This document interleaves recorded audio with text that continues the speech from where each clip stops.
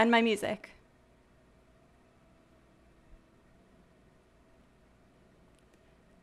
There's like nobody here. Everyone's like, nah, you took too long to figure out your shit. I wouldn't blame you. Okay, Annie. Annie, you okay? Can you hear me and Alien Ant Farm?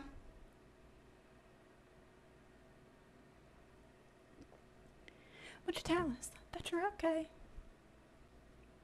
Then he struck you a crescendo, Annie. Okay, good. Peanut Butter's here because everyone left. Everyone else left. Can you confirm, babe, if you can hear me and the song? Sam B! Is that a confirmation, Sam B? Or is that just like a yes, you're excited to be here? You've been struck by a smooth criminal. Can hear both. Okay. Hi, Melina. Hi, Sam B. Hi, Peanut Butter. I am so sorry for that delay. I don't know why, but literally every time, everything works until I try to go live, and then as soon as I go live, like you either can't hear my voice or you can't hear my iTunes, and then I have to restart my computer like 3 times. I don't change any settings. I just restart my computer 3 times, and it works. So I don't even know how we're going to figure that out, Peanut Butter, but it's stressing me out.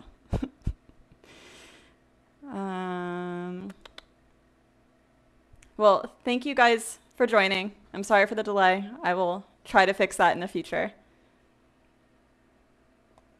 No, we don't do stress, Peanut Butter says. Okay, so I wanted to kick things off today with one fun announcement. No stress in her, says Melina. And then I got a question on IG that I wanted to answer, and then we will get to Homer. So shoot, and now you can't see the thing that I wanted to announce.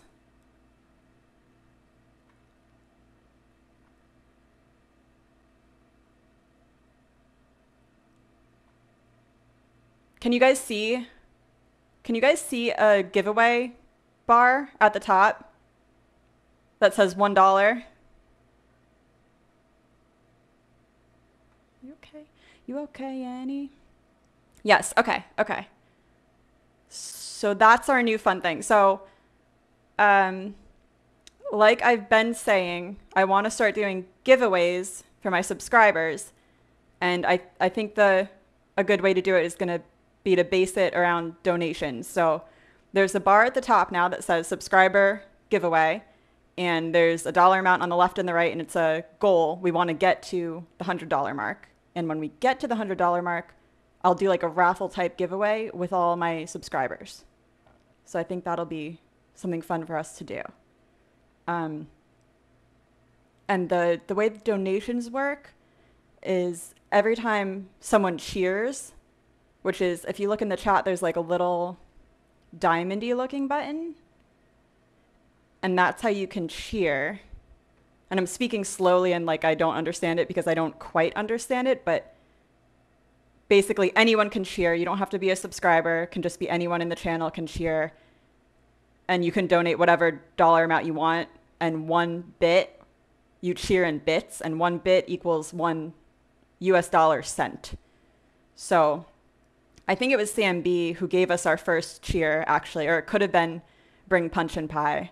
But I think one of you cheered the other day, last time I was live, for 100 bits, which equals $1. So that's why our giveaway amount is already at $1, because I started it at 1 to count in that cheer.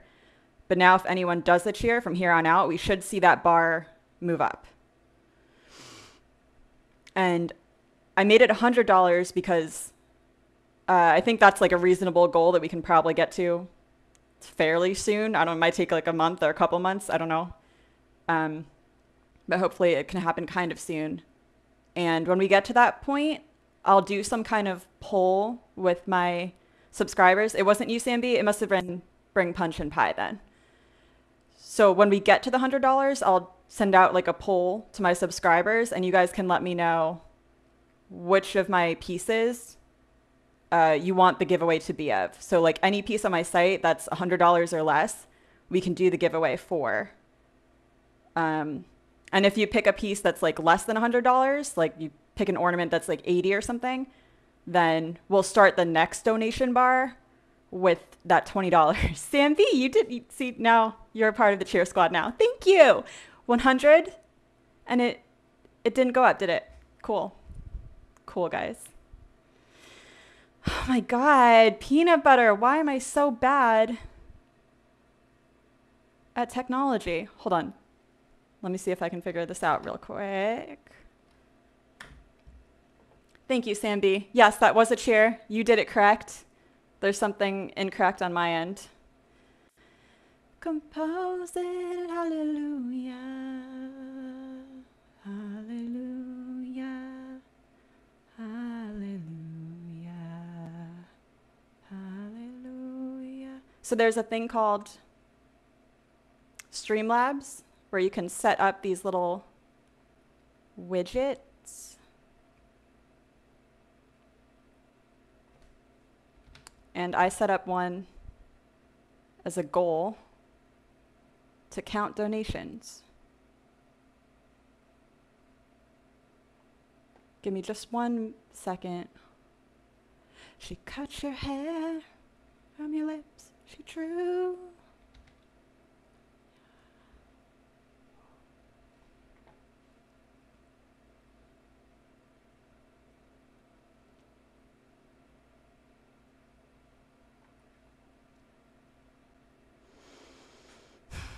Melina says, maybe there's just a delay. I know sometimes in my friend's stream, there's a delay sometimes.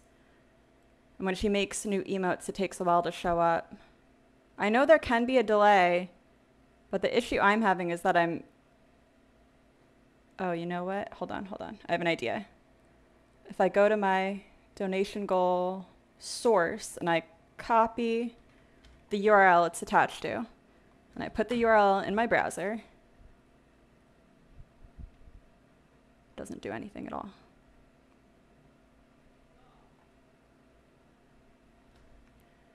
Subscriber. All right, I'm just gonna set up a new one. Set it to $2.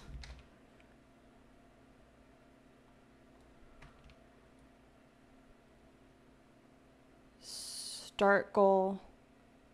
Copy URL. Edit my source over here.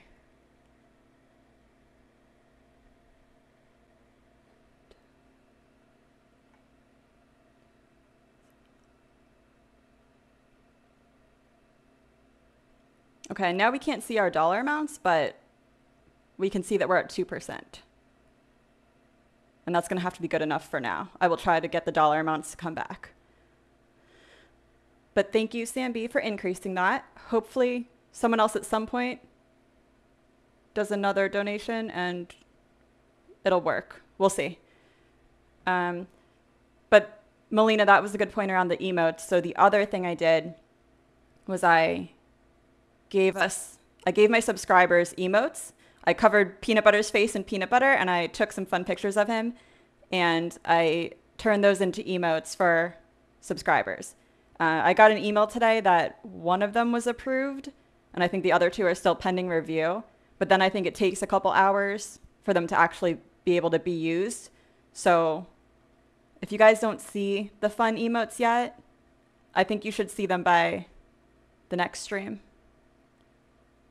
There, I have one. I did one. It's peanut butter covered in peanut butter smiling. There's one of him smiling. John, you subscribed. Thank you, John. You're a sweetie. And now you can use Trip's PB emotes. So thank you, John. You're the best.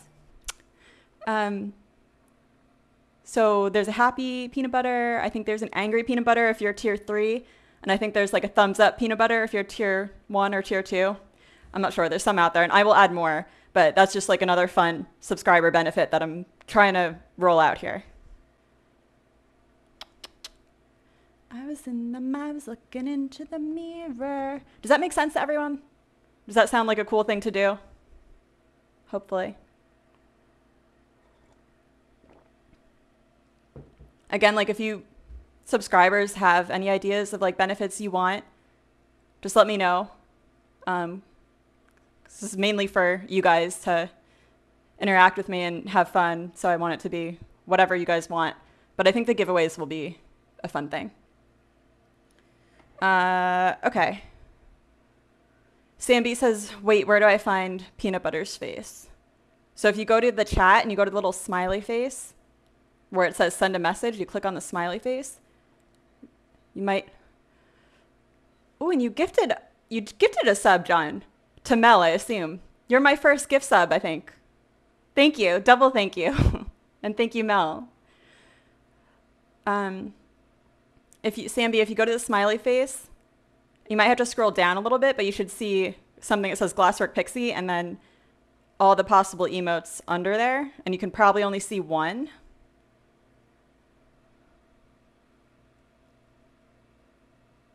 John, it says you gifted it to Trit. Yeah, it does. I'm going to say that was your fault, not my fault. Peanut Butter, do you have the channel set up so that everyone who gifts a sub, it goes to you? Because that's not very nice if that's what you've done.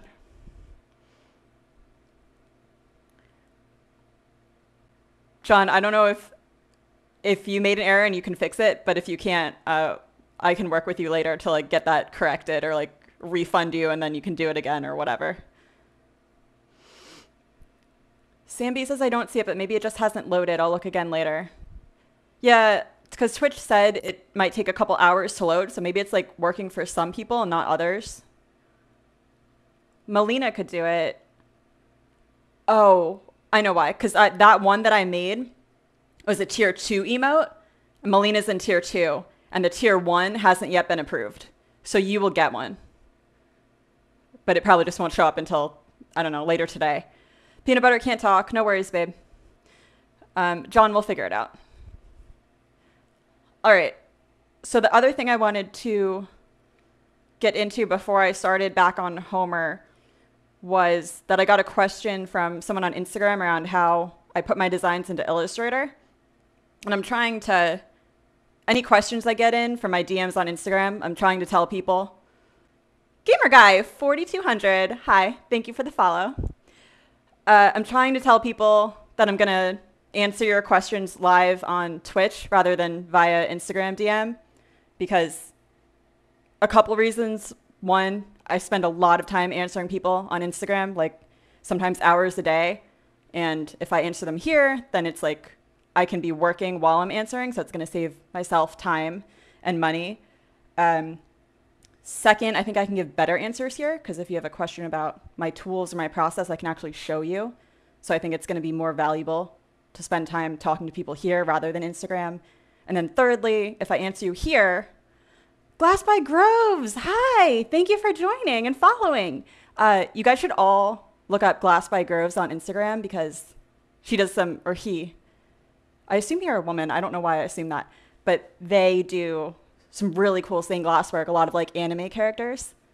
I love your work. She. I don't know why I assumed that, but I'm glad I got it right. So yeah, if I just start answering messages here instead of in there, it's going to be more valuable to everyone because like everyone can see what I'm talking about instead of just the person that asked me in the DM. Rocksteady. So I don't know if the woman who asked me the question is in here. If you are, you're a sweetheart and you are very respectful and kind, and I appreciate that, and I hope that I'm able to show you a thing or two.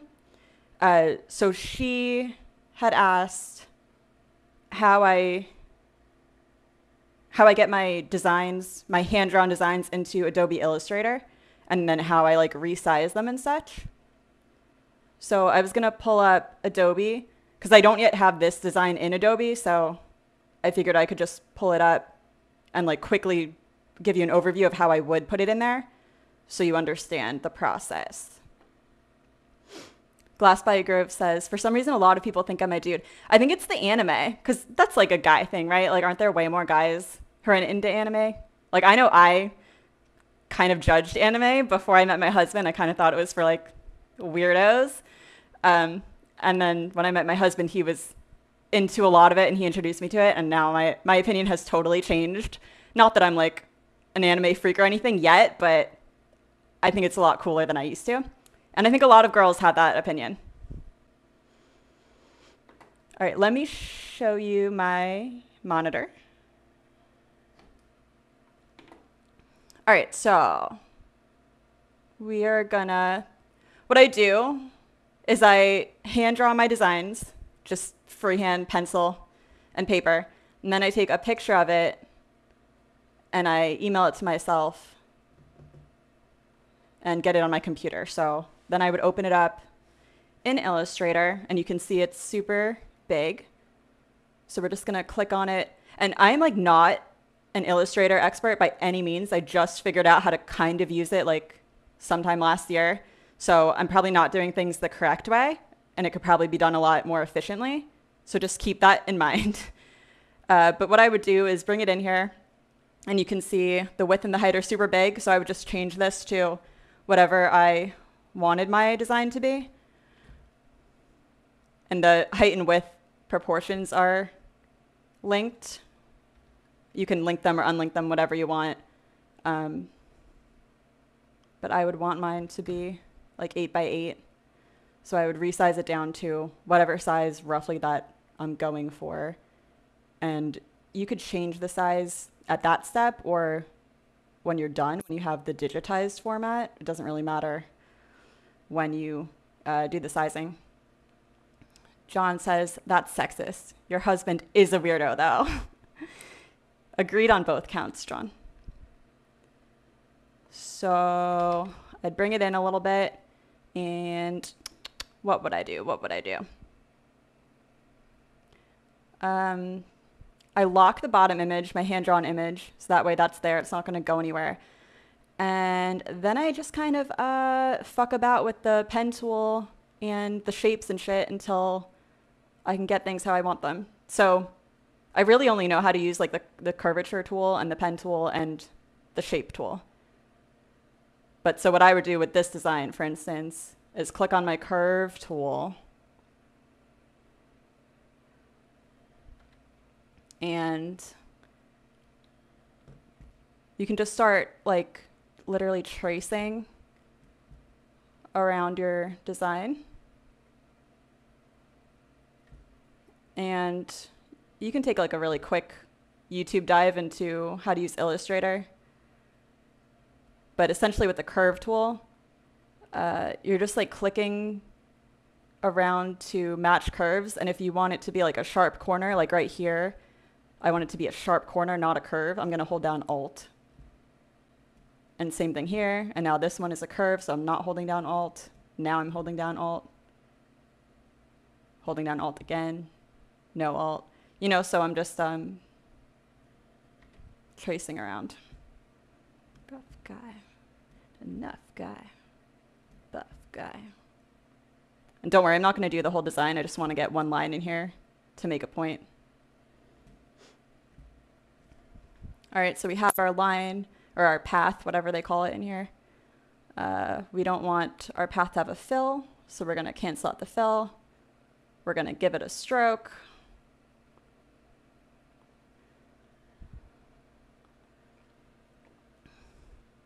Hey, Anna. Thank you for popping in to say hi. I appreciate it. I am just giving a quick overview of how I would transfer a hand-drawn design into Adobe Illustrator. So you can see I have my nice line over here. If there was a very geometric shape, like Homer's eye, for instance, I would go over here to my rectangle tool, right-click on it, make it a circle, and I would draw out a circle. If I hold down Shift as I draw, it'll be a perfect circle. So I would just move that about to where I want it. And I would just do that for all my lines. And then once I had all my design lines in there, you can unhide your original image, so only your design would be left. And that's about it. And then, like, of course, you can, the cool thing about Illustrator is you could fill any part of your design with different colors. So that's like a good ability for a glass artist to mess around with like how it could look with different glasses. And in terms of resizing it, once you have your entire design there, you could just group all of your design together, and you could like make it bigger or smaller. And you could also type in those values if you want it to be like a very specific size, you could type it in. Does that make sense? Hopefully. Mel says, hey Jackie, John kept pestering me to say hi to let you know I'm watching to support. But we all know that the real ones are the silent ones. Mel, I could not agree more. And I just assume you're always here. Even when I'm not streaming, you're with me in spirit. I do assume that. Anna says, did not know you can import your hand-drawn stuff in there and make it so much better and repeatable. Yes, girl, I just figured it out last year too, and I wish I'd done it sooner.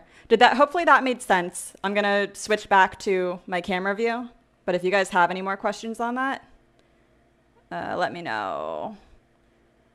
And I don't think that girl who asked the question is in here right now, but girlie, if you're watching this later and I didn't explain something well, or you still have questions, let me know. John says Mel wouldn't unfollow to pop up on the screen. Leave Mel alone. She's being a shy lurker, and that's okay.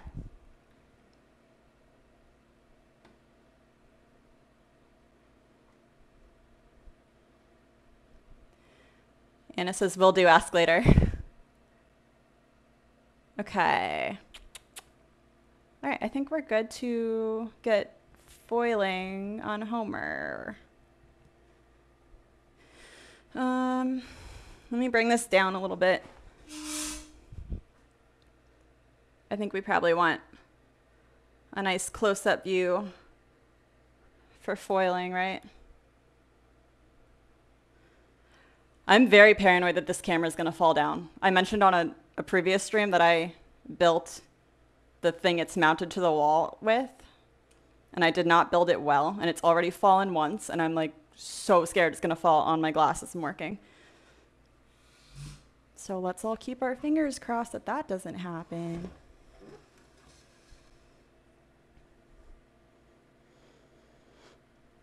John says to Anna, I think you should be able to do the same with a free software like GIMP. Yeah, Anna, I don't know if you were in here when we were talking about this with other people before, but there's another glass artist that mentioned GIMP and Krita. G-I-M-P is GIMP and Krita is K-R-I-T-A. And those are two free programs you can download online that are very similar to, I think, Illustrator and Photoshop. And other glass artists use them. So if you don't want to pay the monthly fee for Illustrator and or Photoshop, because they are really expensive, you could do that too. Melly says, I missed the bush grinding. Everyone missed it because I had to use my ring saw to do the really tiny curves, and I don't have a camera over my ring saw, so I figured it would be better for me to just do it off stream because you would just be staring at nothing and listening to me. But again, if we can get a couple more subscribers going here, I can have enough money to buy another webcam, and I'll put it over my ring saw, and then I can do stuff like that live. Anna says, I imagine this far bigger. The Simpson piece? You also say, oh yeah, that happened to me. You dropped your phone on your glass? Oh God, I'm sorry.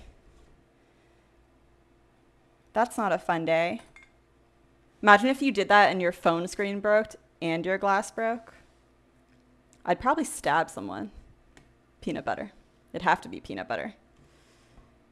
I'm not going to ignore chat. I just want to kind of get going, explain what I'm going to do on this. And then I'll go back to what you guys are saying. This might be easier if I do it on a white surface. You might be able to see it better.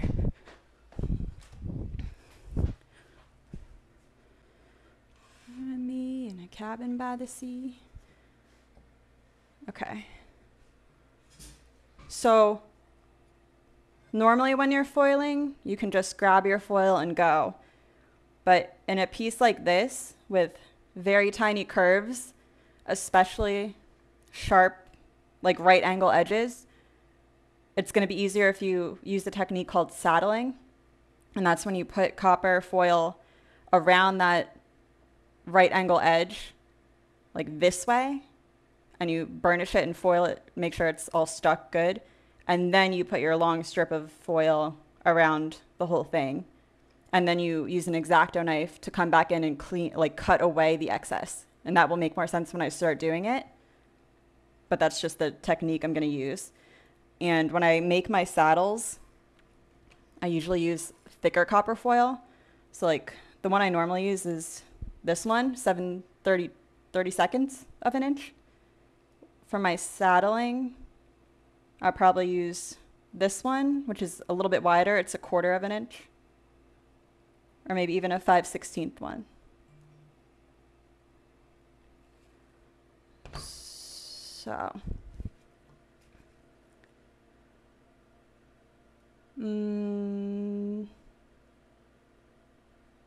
Glass by Grove says, use Procreate. Yeah, that's another really big one that I personally have not yet had a chance to use. But I know a lot of like the more established glass artists, I think, like the ones that have been doing it for a while and are kind of big in the glass game. John, you don't have to keep gifting subs. I could fix your trip one, but thank you. Tell me, what did you do something wrong, or was that my stream that messed it up? But Glass by Groves, I've heard really good things about Procreate. So what I'm doing is I'm just taking that thick piece of 5/16 foil and I'm gonna bend it into my first curve. Rusty. Yeah, and you can use anything small enough to get in there. I have a handy pair of tweezers. And I basically just like shove it into that curve to make sure the foil is stuck really well into there. And then I'll lay it down horizontal and kind of do the same thing. I'm just applying pressure into that curve to get the foil on there. And then I'm burnishing. Burnishing just means like smoothing out both sides of the foil. Gonna push you around. Well, I will. Well, I will. See? So now it's nice and tight in that curve. Oh, my camera's like sometimes focusing on it really well. Sorry, it keeps going in and out. But I'll do that for all of these curves, every single one. And then we'll take our 732 foil and we'll put it all around the outside. And then we'll take our X-Acto knife and come back and like cut off that excess. Does that make sense? Anna says she has to go, dinner time again. Bye, Anna. Thank you for joining. Sam B says, I'm very interested in the possibility of a camera at your ring saw. Yeah, I think a lot of people probably would be. And I was thinking about it. It's going to be kind of tough to get like a good angle that's going to allow you to see properly because there's a lot more water flow going over that blade than for my grinder. Like I get very wet when I'm using it. That didn't sound right. So I'm worried about the water flow like getting in the way of the camera. But so it might take a little bit to like get a good view, but we will. Well, I will. Mel says, woohoo. We weren't friends on Twitch. You and John weren't friends on Twitch? That's why it didn't work. So I didn't see the option to gift to a specific user for the first time.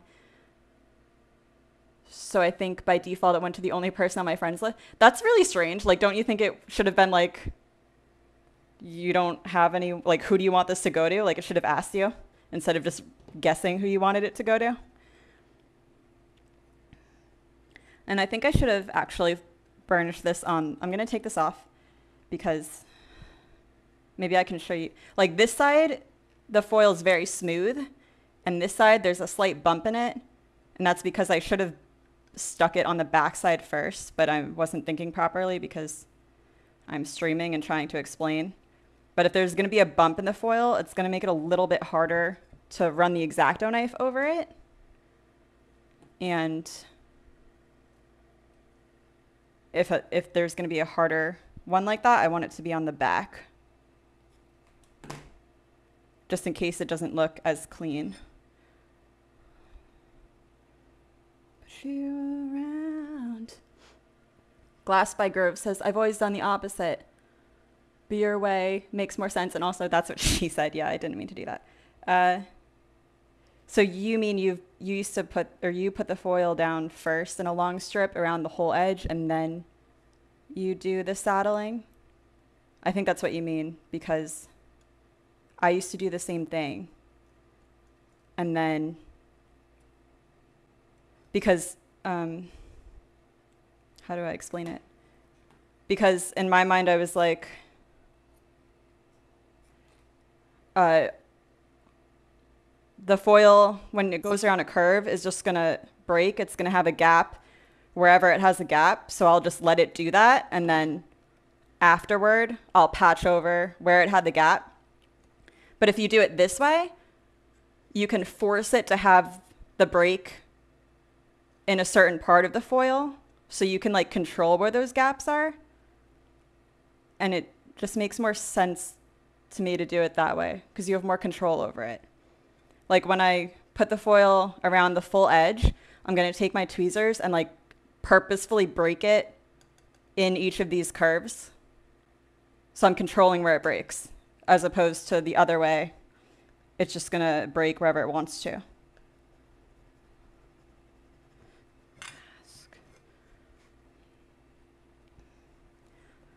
I am loving you more.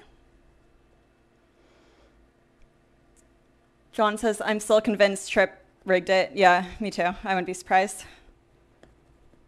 He's a sketchy kind of guy, you know? So that one worked out better than the last one. I'm just going to go around and do this to every single one of these little itty bitty curves. So hopefully this isn't like a super boring stream for you guys, but you know, feel free to only listen if you want, instead of watching me do this literally like 100 times. Like a lot of glass artists probably avoid patterns like this, specifically because of the time it takes to do this, especially if you don't like foiling. But I love every step of the process, and this is like, I'd rather be doing nothing else in the world than this right now, so I don't care if it takes me 2 weeks. I'm going to enjoy every second of it. Melly says, how in the world is the foil sticking to the glass like tape? Because it is tape. The front of it is copper, and the back is an adhesive sticky, has some sort of adhesive sticky substance on it. So it is just like tape. I'm loving you more. Loving you more. And that's another tip for any like new glass artists. If you can't get your foil to stick really well, because sometimes it doesn't stick super well, you should grind the edge of your glass. If you create a rougher surface, it's going to stick a lot better than if you just cut your glass and didn't grind it. And then also you can get like alcoholic isopropyl wipes from like Walgreens or Target or wherever, and wipe down the edges of your glass with that, and that'll remove any like oils or dirt or whatever and make your foil stick way, way, way better. I usually have those around, but I've been using lead so much that I kind of toss them. Or I didn't toss them, I just don't have them out anymore. Samby says I do strip, then saddle too. Yeah, everyone does that. It's just like the way you're taught to do it. But I think this way is actually like a lot more logical. Because also then when you are cutting with your X-Acto knife, you're cutting the excess foil off.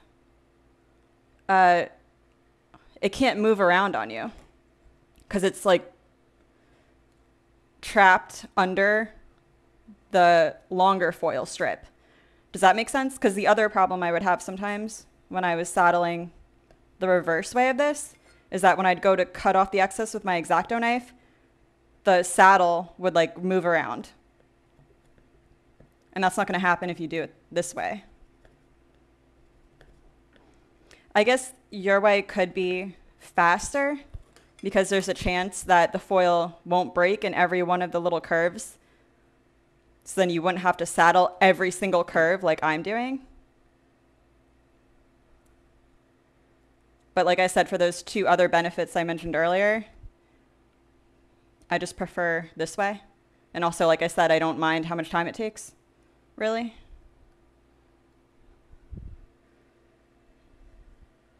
Glass by Groves, you agree, it makes more sense this way. Okay, cool. Look, was I able to give you some valuable knowledge the first time you joined in? That would make me happy because you're hella talented, so I wouldn't expect to be able to teach you that much. Woohoo! But it's so worth it. Yes, I agree. This is worth it. Melly says, what? Melly, you should take a stained glass lesson one day and then start making glass yourself. Melly's very artistic. Oh, Melina, what is that big commission you were working on? I think last time you were in my stream, you mentioned that you were working on like a big commission that you were nervous about. And I wanted to know like exactly what that was. But you declined to tell me. You don't have to tell me, of course, no pressure, but the people want to know. Samby says, I'm also convinced that burnishing it heats it and helps the adhesive stick better, like your steel wool trick for lead. Oh, I didn't even think of that, but you could be correct. Is this close enough, by the way? Could get like way closer. But I'm also scared to fuck with this too much in case it falls down. Totally lost if I'm asking for help. It's only because. CMB says, exactly. I'm never sure where it's going to break on a long curve, so I just do it after. One time I did it your way, and it never even broke. Oh my God. Imagine if that was the case on this one. Like I spend 2 hours doing this, and then it magically doesn't break. You can buy thicker foil, too. Like I didn't even realize until sometime last year that foil comes in different thicknesses. And I bought some of the thicker kind, and it does that way less. Like it breaks way less. But it's also, if you're doing really tiny curves like this, it's a lot harder to bend into the curves, which is why I'm not using it here. But if I was maybe like on a curve like this, if I was scared it was going to break, I might use a thicker piece of foil there.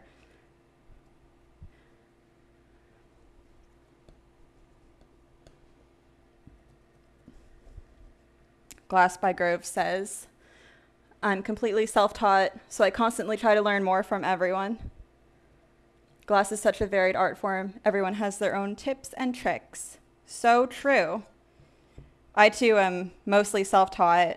My dad has done it as a hobby my whole life, so he taught me just like how to use a grinder and cut glass. But I didn't like live with him or anything while I was learning. I started teaching myself when I was already out of college. So a lot of it I had to just learn on my own, and so much of it came from just going on Instagram and following all the other artists that I thought were doing good work and just like observing everything they did. Shout out to House of Pale, because I creeped on her account for literally months before I made my own. And I learned a lot from watching her. Tell me, what do you see? A lot of people recommend getting lessons before like really starting stained glass. I like kind of really disagree with that. I don't think it's necessary at all. Probably shouldn't be saying that if like my goal one day is to like do virtual workshops and stuff. It's necessary to learn from me. I mean, you're not going to find a better teacher. But like really, I don't know. There's so much information out there on the internet. And on social media, as long as you have enough like patience to trial and error your way through stuff, I really don't think like in-person lessons is a must.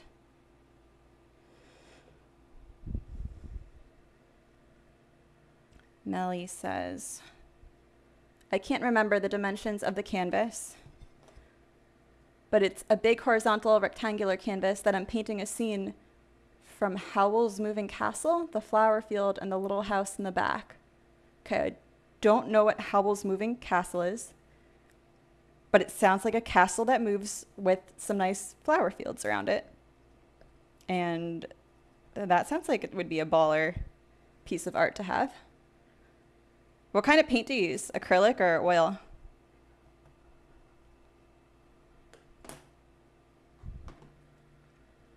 Melly says, I haven't seen... Oh, it's a Ghibli movie? Totoro was my only one so far. I know who Ghibli is. I know about, like, the cult following and the art. Is Spirited Away a Ghibli movie? Because that's the only one that I've maybe... I have seen it a few times, but I don't know if it's a Ghibli or not. And I'm being really delicate with this one because this little outcropping of glass is like super thin. And I could easily snap him off. Let's hope I don't do that. Could be apocalypse. Everybody listen to the first straw.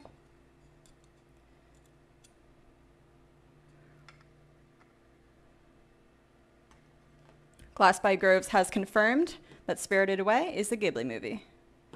I thought so. That movie's so cool. It's like weirdly depressing though. Like the no-face dude. I have strong feelings about him. I don't know why. He makes me very sad. But the little dust balls make me very happy.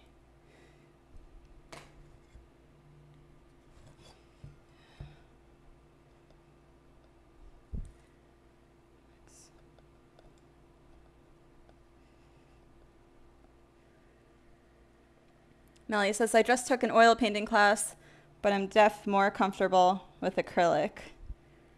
I started with oil, but I hate oil, to be honest, so I'm going to switch. It takes forever to dry, and I don't have that patience. Now, normally, Melly, we are on the same page, but I'm very opposite opinion on painting with you there. I took a couple painting courses in college, so I got an art minor, and I love oil painting. We did both acrylic and oil, but I work really slowly. You probably work a lot quicker than me. So acrylic, I have the opposite problem, whereas like acrylic dries too fast for me. I always felt rushed when I was using acrylic. Woo, woo. I want you bad, I want you bad.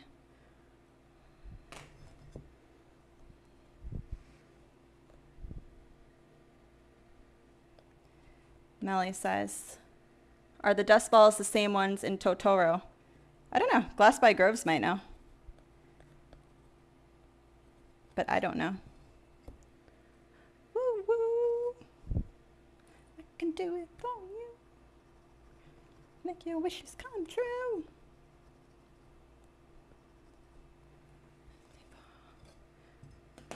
Put it on me. Yeah, they're the same. Soot sprites. Yeah, that was it. Soot sprites. Melly says, I have an art minor too. Of course you do, because we have so much in common. But your major that you're working on is the video game design, right? I think you mentioned that.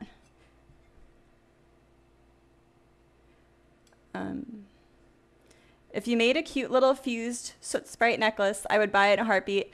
Not that I don't want to buy all of your stuff. I absolutely have my eye on the vanilla sprinkle ice cream earrings. I think those might be my favorite earrings I've ever made. The vanilla sprinks. Either those or the white daisies. So, good choice.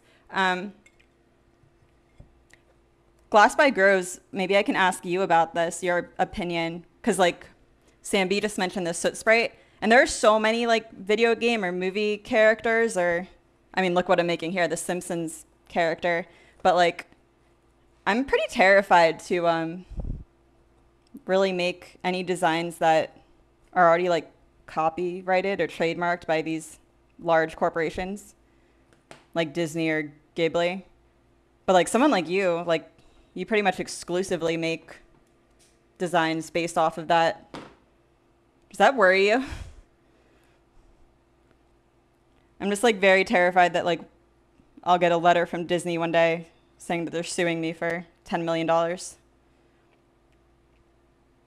think we can get away with not saddling these curves. This one though, we need it.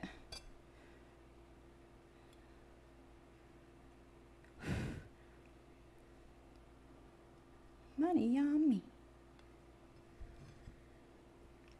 So Sam B, that soot sprite is a fantastic idea, but I think I'm like scared doing, honestly, I'm like, should I just like delete all the videos that I worked on Homer with? Because I'm kind of scared even doing this.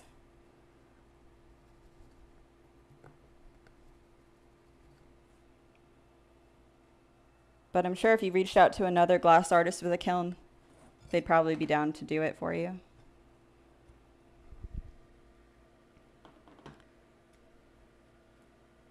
Melly says, you are correct about your video game design major, yeah. Glass by Grove says, IP law is scary. I try to select companies that are more welcoming of fan art, and Disney is a no-fly zone. Yeah. That's what I was saying on one of my past streams, like, if I was really serious about wanting to do that, I would like write letters or, I don't know, email the PR teams of these companies and try to get documented permission. And then I would go crazy with it. But I also just don't have like a strong enough passion about any movies or video games that I'd want to create like a lot of art based off of them. So I wouldn't do that for now, but if that were my style, it's probably the route I would take.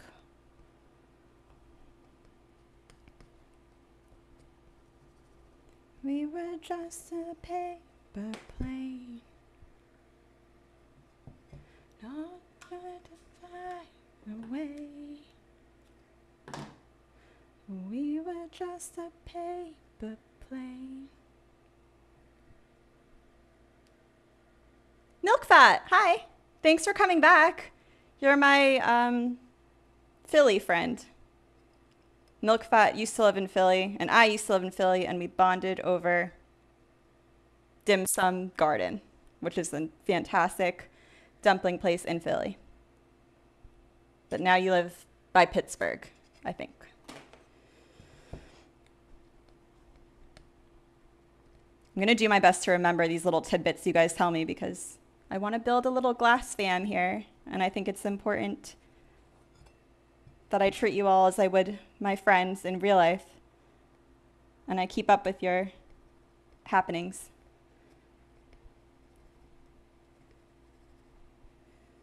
Make it right. Melly says, what about memes? And she says, hello to Milk Fat. Glass by Groves would love to do memes.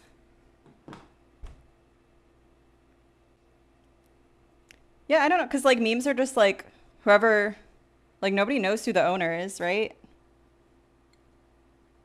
Of like pick any like popular meme. I don't know. Maybe they could like, I don't know. I'd be too scared.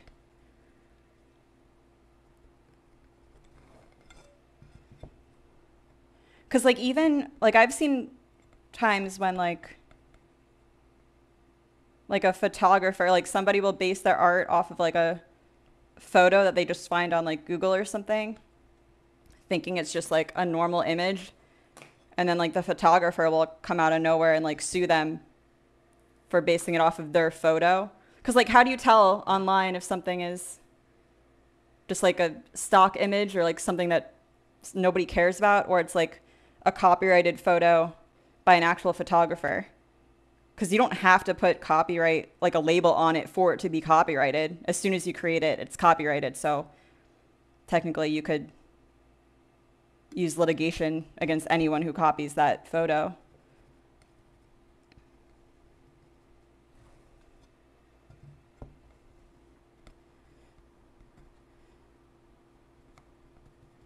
I don't know. That's why whenever I make a design, I try like not to look at anything on the internet like the whole day I'm working on it, because I'm scared I'm gonna like subconsciously be influenced by something I see and then someone will get mad. John says, actually, come to think of it, doesn't Disney technically own The Simpsons since they own Fox? Yeah, that's why I'm nervous. I don't know, but I figure the glass artists know if Snip Glass is out here making her entire profile Simpsons and, you know, broadcasting to her huge following. Shout out Snip. I love her, by the way. Then I'm like, if anyone's going to get in trouble, she'll get in trouble first, right? So then I'll have time to like delete all the shit off my profile.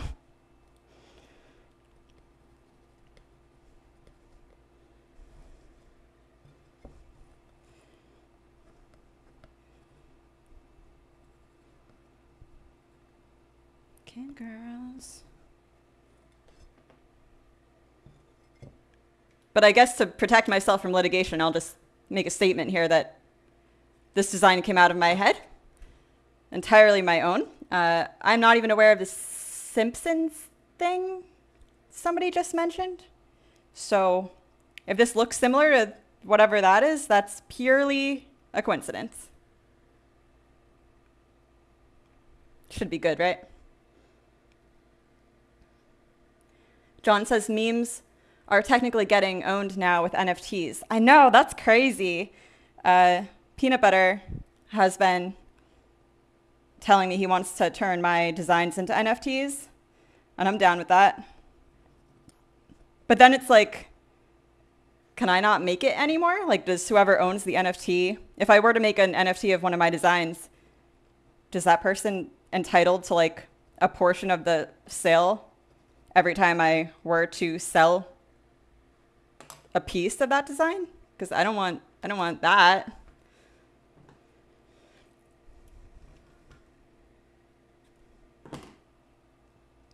It's also just wild to me that NFTs are even a thing.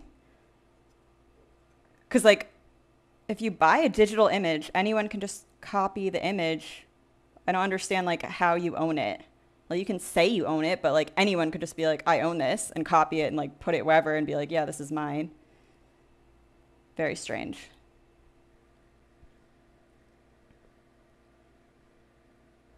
Glass by Grove says a lot of these larger companies don't want to go after small guys like us. Yeah. But I was talking about this in one of my past streams, and I brought up the Baby Yoda thing on Etsy. Like, when that first came out, a bunch of Etsy sellers, little Etsy sellers, started making Baby Yoda merch. It's like a handmade mug or a shirt or whatever with Baby Yoda on it. And I know Etsy deleted a lot of their entire accounts. Like, they weren't very big. So that kind of made me think, just because you're small doesn't necessarily mean you're safe. At least when it comes to Disney. Watch me end this stream and my Instagram's deleted. Because Disney fucking came for me.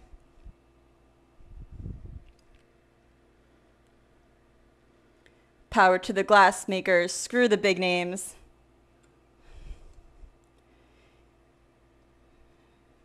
I don't know. I have very mixed feelings on like something like this, because like I'm like, there is an original artist that made this character, hypothetically, because remember, this came out of my head, but hypothetically there would be an artist that designed this character, and that person has definitely made so many millions of dollars from Disney off of it that it's like, they shouldn't really be bothered if a small artist is doing this, but it's still like their art. Now I'm feeling guilty.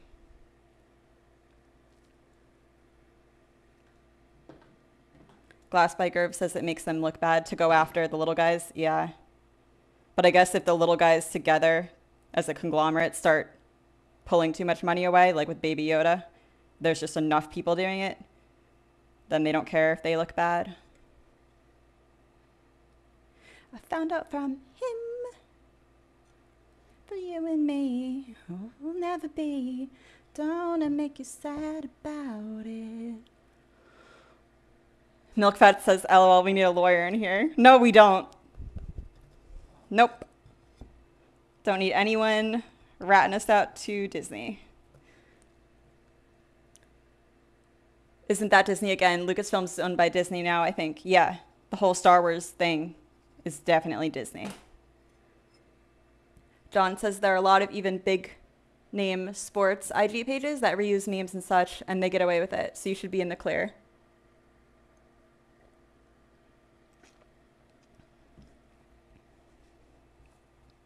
Thank you for that vote of confidence, John. I hope you're right. If I'm not, I will be using this chat conversation as evidence that you legally gave me advice to do this. So you'll be responsible for any lawsuits, paying for them, I mean.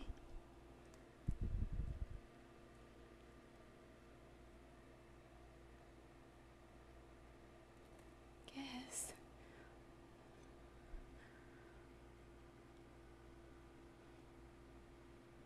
You know what, guys? You know what I fucking did? I don't think it matters. I think I wanted to use black-backed copper foil on this, and I didn't. But I think I'm being a little bit anal retentive about that. Because, like, so for people who don't do glass, there's normal copper foil that is copper on both sides. And then there's silver-backed copper foil, which is silver on one side. And then there's black-backed, which is black on one side. And let me get a good example.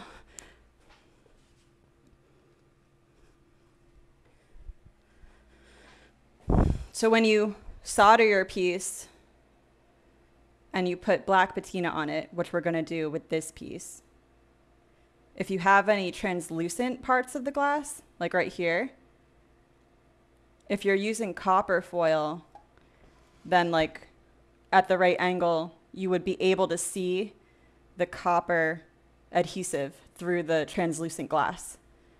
Does that make sense? I mean, this piece I used, is this lead? No, this is copper foil. So this one, like when I turn it to the side, you can't see any copper because I use black back foil in there.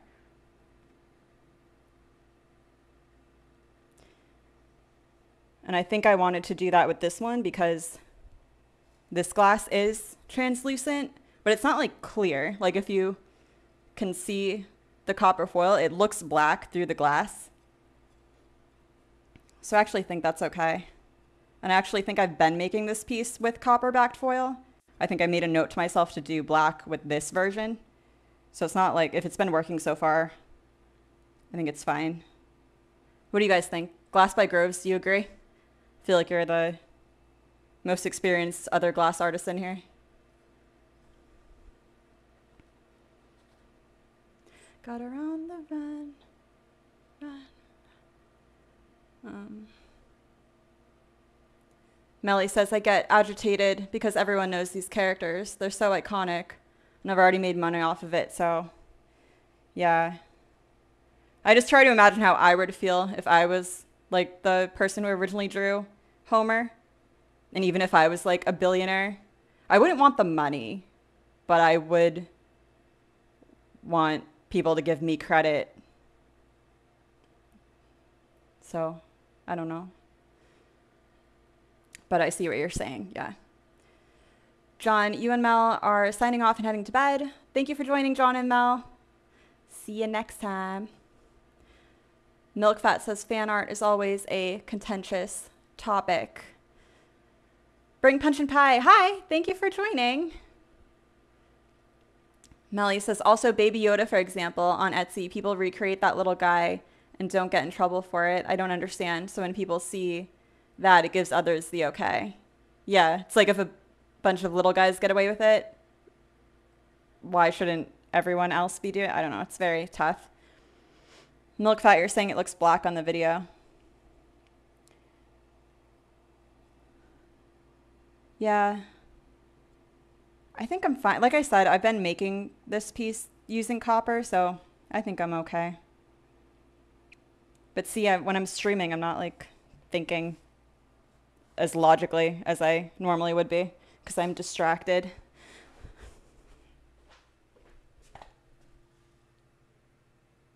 But definitely if this was like a clear piece of glass, I would absolutely have to redo it.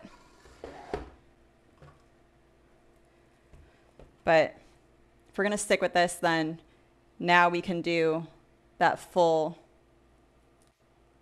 outer strip of copper.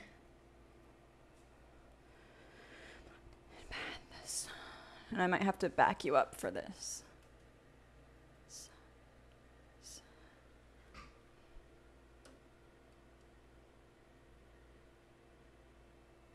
Imagine what you see. Is a 10. So now I'm gonna go around and stick this foil along that whole edge that we just did. And when you copper foil the edge of a piece like this, you want to put it like right in the middle of the copper foil. You can see there's a little bit of foil sticking out on either side, and you want it to be like even on both sides, maybe a little more on the front side. You definitely don't want to have more on the back side, because then if you think about a translucent piece of glass like this, if you have more foil on the back edge and the finished piece, you're going to be able to see through that glass and see like the wider solder seam on the back. And that's just like not very aesthetically pleasing. So when I'm copper foiling, I generally tend to make it a little bit wider on the front.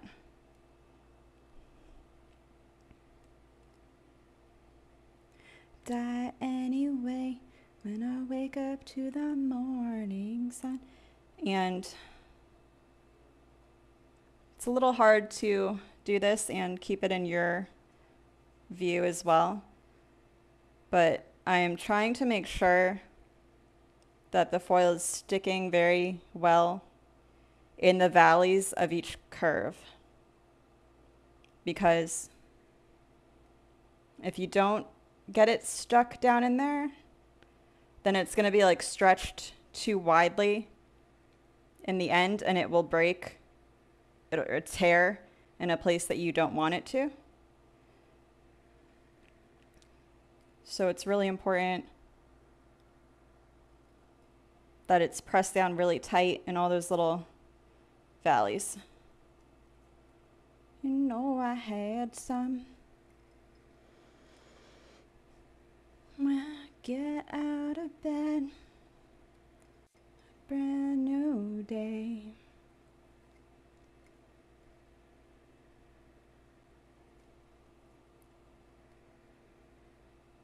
Are any of you doing anything fun today? I always wonder when I do these live streams and people tune in, like, are you guys like working? Because everyone works from home now, but you can just like also be on Twitch.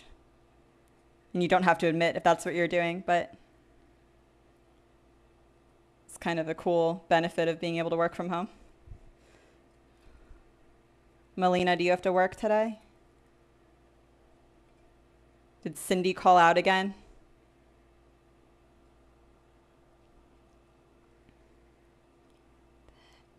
And for a really deep curve like I'm approaching, I'll take my tweezers and use them to shove the foil in there because my hand can't get in there on its own.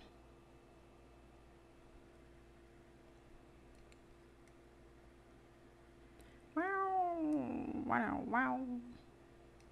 Wow, wow, wow, wow.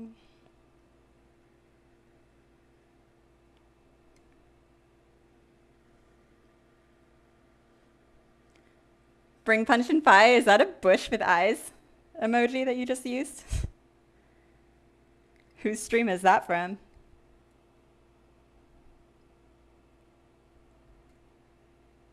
What you need is this, Chris. Talk too much.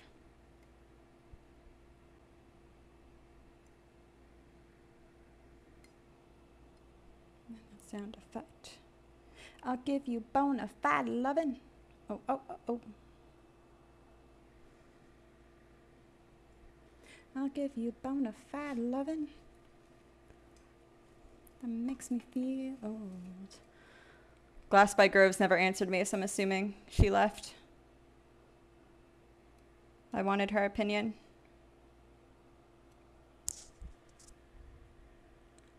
Wow. Oh, Glass by Groves. I meant to use black backed foil on this, and it just like slipped my mind because I was streaming and not paying attention to what I was doing. Because like the glass is see-through, but through the glass, the foil looks black. So I don't think it's a big deal. I think I'm okay to do copper. And I was saying I think I've used copper foil on this piece in the past. But I had a note in my head to use black backed foil instead of copper backed foil. But do you think, because you can kind of see the foil through. So when I put the patina on the solder, it's all going to look black, right? You think?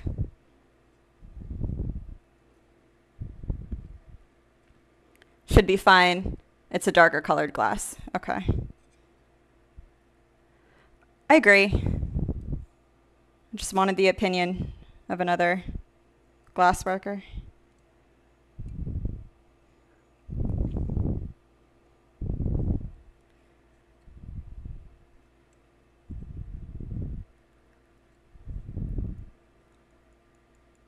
I use almost exclusively silverback. Yeah, because a lot of your pieces have like the clear, you use clear glass for their background, I noticed. I find that silverback doesn't stick as well. Copperback sticks to glass really well, and silverback sticks the worst for me. And blackback is like in the middle. But like getting it to stick to the glass with silver can sometimes be really annoying.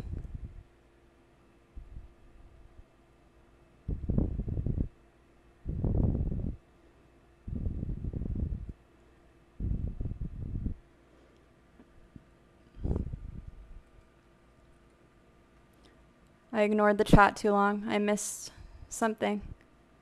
Sam B says, I'm in the office today working, but I brought a small project to foil on my lunch break later.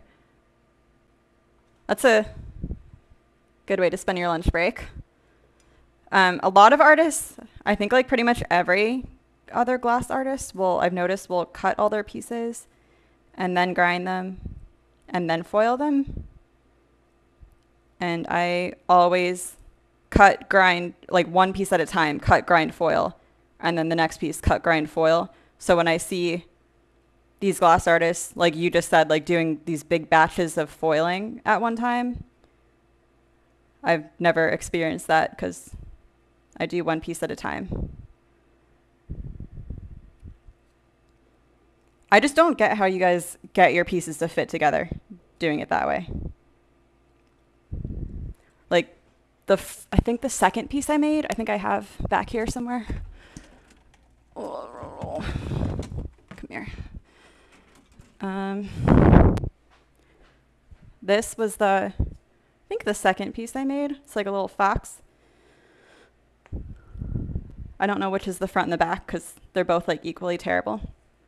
But like you can see that shape. Like I wanted it to be like a clean shape. And I did it that way where I cut and ground everything, and then I foiled at the end, and it all fit together before I foiled into like a perfect shape. That song was too intense. And then after I put foil on everything and tried to fit it back together, it didn't quite fit. Like you can see this edge doesn't line up, and the whole thing was just like, it just didn't fit anymore. And I was very frustrated because I had spent so much time grinding it carefully to fit perfectly. And then when I put the foil on, it didn't match up anymore. And then from then on, I was like, all right, well, we're going to foil one piece at a time then. And that's been working really well for me. So that's what I do. And I don't really know why like nobody else does that.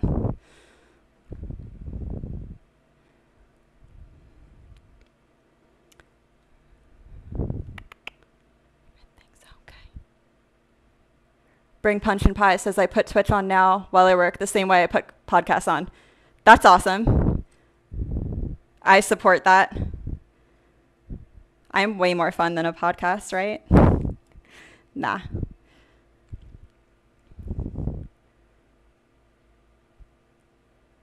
Milk Fat says, I have trouble with my copper backed sticking to the glass, but I think I have a different brand than my usual. Milk Fat, I was saying earlier that you can buy isopropyl wipes, because I used to have that same problem.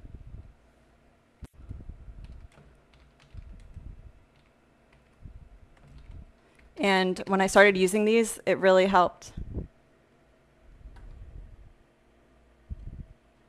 These things right here. Walgreens 70% isopropyl alcohol wipes. I would just keep those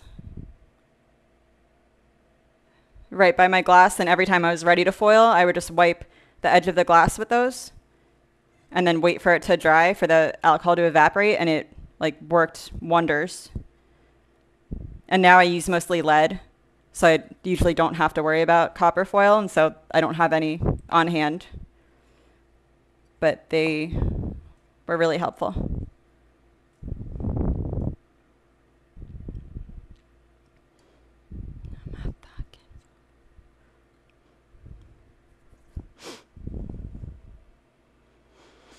Glass by Grove says, oh, would use the same copper backed on the other piece of green.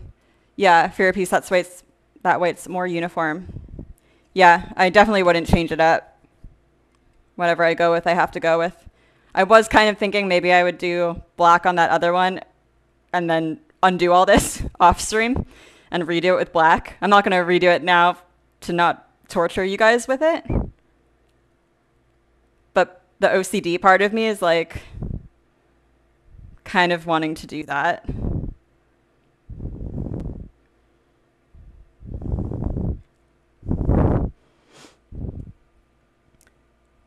Glass by Grove says, I do all cuts, all grinds, all foiling. Yeah, I think that's how like literally every other glass artist does it. Like, I don't think I've met anyone else that doesn't do it that way. But then like, how do you get your pieces to fit nicely after they're foiled? Because the foil adds like, what is it, like a millimeter between all the glass? So when you were grinding and you had it all fitting up against each other perfectly, when you introduce that 2 millimeters of foil, it expands it and like throws it off the pattern. Unless when you're grinding, you leave just enough of a gap between your glass for the foil to fit in. But like, I personally couldn't do that uniform. But I guess other people can. Bring Punch and Pie says, definitely more fun than a podcast. I've learned so many cool tips and techniques from you already. Were you my first subscriber, Punch and Pie? I think it was between you and Sam B. I think you were the first, though. Thank you. That makes me really happy to know. Hopefully, I'm able to teach people a thing or two. Again, I'm no expert, mostly self-taught, so everything I say could be totally wrong. What I'm doing now that I have all my saddles on, and I have my long strip of copper, now, this is what I was talking about earlier. I'm going in and I'm using my tweezers to like rock back and forth on each of the saddle. So I'm purposely breaking or tearing the copper, the long piece of copper foil at all of the saddles. Because when you put your glass around a curve or your foil around a curve, it's very likely it's going to tear somewhere. And if you control where that tear is, then you don't have to worry about it tearing in an unexpected place. So that's why, the main reason why I prefer to do my saddles underneath my long strip. Because like I was saying earlier, this way I control where the foil breaks, not the foil.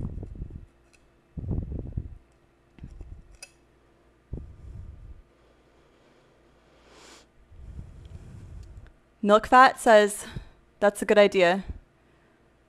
But I forgot what I said, if you're talking about an idea that I had.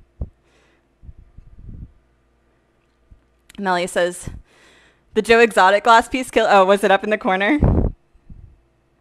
Oh my God, that one was so fun to make. I was watching that documentary on Netflix, and I was so like fascinated by that guy. I don't like him or anything. I'm not like a fan of him, but I was just like, I've never seen a human like this.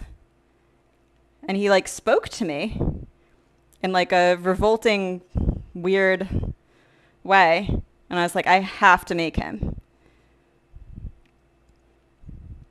Like a lot of times there'll be like a fad or a meme or whatever that people make out of glass. Like when COVID first hit, I remember a bunch of people made like toilet paper rolls because everyone was out of toilet paper.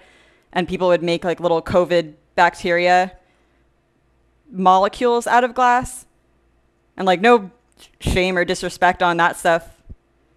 Because like if you hop on a fad like that, you're going to get a lot of attention, probably a lot more followers, a lot more likes. So it's definitely a good business strategy to like use fads like that to your advantage.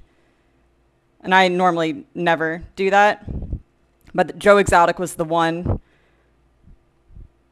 where I had to do it. And it wasn't for the purpose of like getting more engagement, but it did work out that way.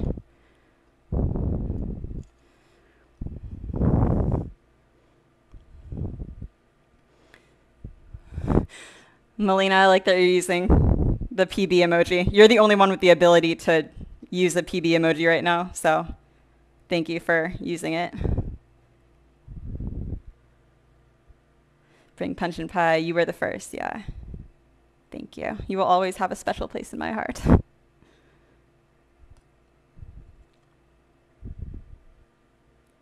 Samby says, honestly, my fit isn't the best in the world, and it's a goal of mine to get better at it. I assume a lot of glass artists probably think that's an area they could improve upon. It's probably the cutting and the getting the perfect grinding fits. And I think that's okay because that's also something that, as long as you're good at soldering, like if you have huge gaps, obviously that's going to be a problem. But as long as you can get it fairly close and you're like pretty good with your soldering iron, your work is still going to look probably pretty good. And customers probably won't be super aware if something is a little off. Like you as the artist would know, but I think it would still look good, like very good to most people. I'm pretty proud of my fits. I feel like I get them very, very close.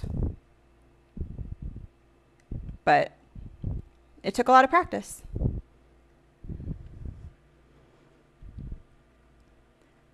Melly says, I couldn't finish the documentary. It made me so sad and angry.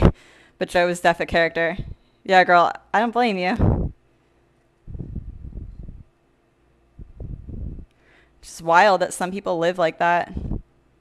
And not only do some people live like that and like work in those places, but some people go to those places. And again, no like judgment, disrespect. Everyone lives differently. It's just probably not a thing I would ever be interested in doing. But I mean, I didn't grow up in like the middle of wherever they were, where there's probably not a lot going on and you don't have much of a choice. I don't know. Dude, when that girl got her arm bit off and she was so chill, or he, was it a woman who transitioned? I think I should be saying he. When he got his arm bitten off and he was so chill about it, I was blown away. I would be fucking screaming so hard if my fucking arm got bit off. And he was just like, it happens. Part of the job.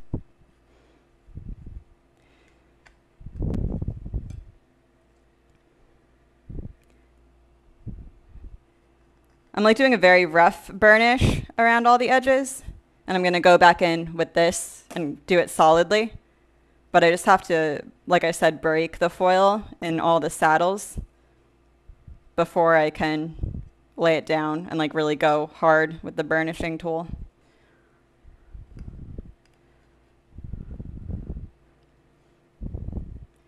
Looking pretty good.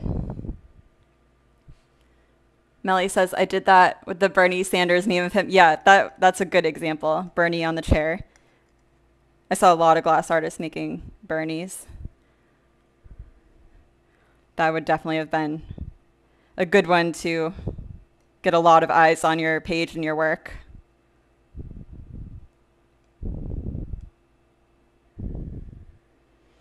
I've done that, mess around. Having fun, don't put me down.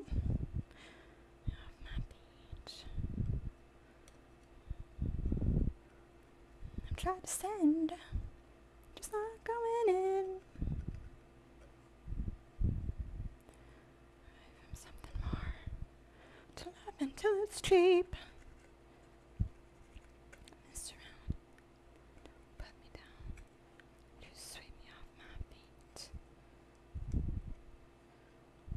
This time, baby, I'll be bulletproof.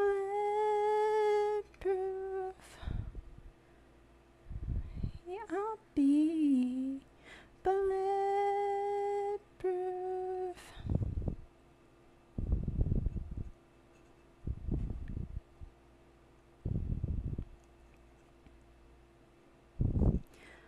Melina, you have to post a picture of that like flower field moving castle thing you're working on. I want to see it.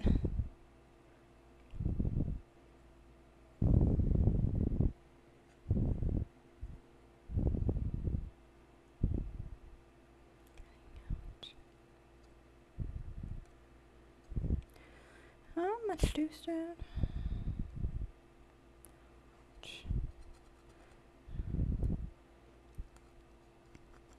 When you're foiling, you could also do it in chunks. Like I usually do a single piece of foil over the whole piece of glass, but if you found that too difficult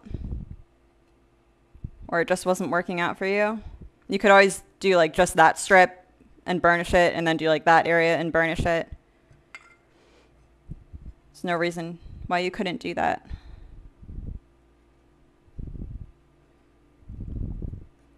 I'll be bulletproof. This time I'll be bulletproof.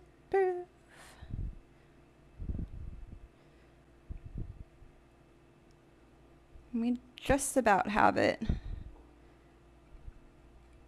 everywhere it needs to be.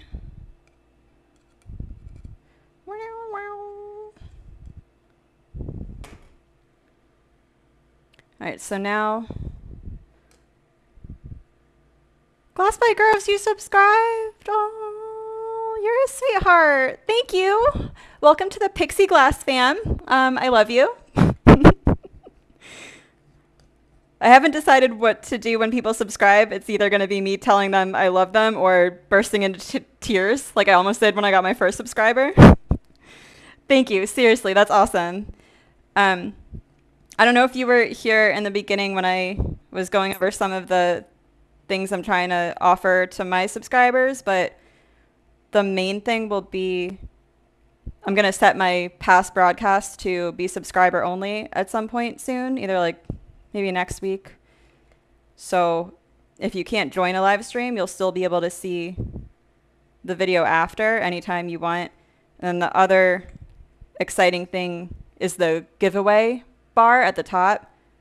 I'm going to try to always have a bar up there for donations. And once we reach the donation goal, which in this case is $100, I'll send out a poll to my subscribers letting you guys vote on any piece on my website that's $100 or less. And whichever one you guys want, I'll do like a raffle style giveaway with the subscribers. So hopefully that'll be fun, something you guys enjoy. And we can change that amount. Like if you guys ever want me to do a raffle with a piece that's over 100, we can do that. I just figured 100 would be like a good starting point. Ooh, ooh. Ooh, ooh. Yeah, yeah. Glass by Grove says you've given super helpful info today. You're a total boss. Thank you. I really appreciate that.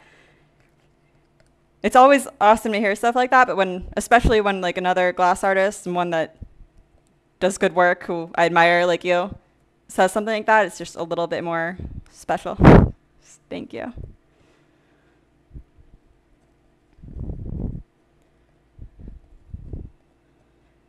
Groves, you like came out of nowhere. Like I was looking at I think I only found your Instagram account like a couple weeks ago. And I was like, dang, this girl's done a lot. And you didn't have, like, you don't have that many posts. Like you definitely didn't start posting on Instagram that long ago. And you already have like a lot of engagement and a lot of like really, your like profile looks very good. I feel like it took me a long time to figure out like a nice aesthetic. So good job.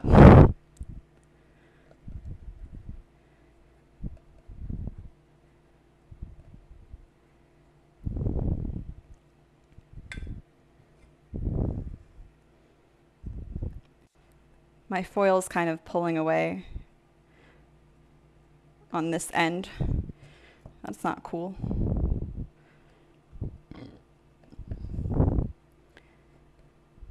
Obviously, your foil should stick everywhere really well, and you should try to make that happen. But if it does pull away in like a tiny curve, it's not the end of the world. As long as you have your other piece of glass that sits around it, butts up against it really well, it'll hold it in place. So like right here, this curve, it's not like sticking super well, but I'm not gonna worry about that.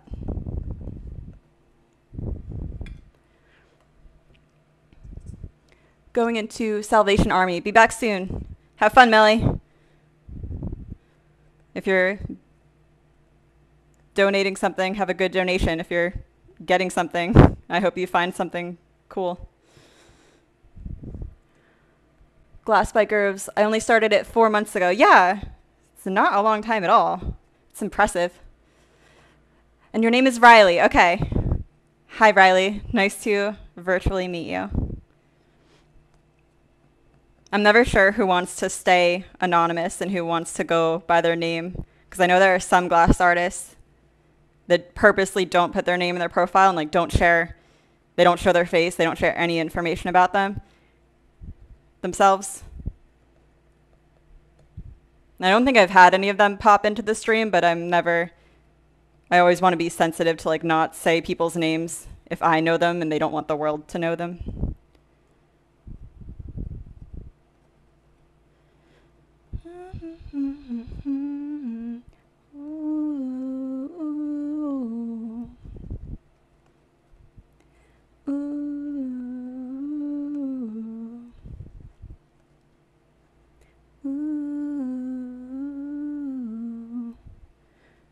Yeah, yeah. Ooh. Stormy skies. I was listening to the radio this morning as I went to the post office. Oh, I meant to tell Melina that I shipped her order today. Melina, I don't know if you're maybe still listening, but your order has been shipped.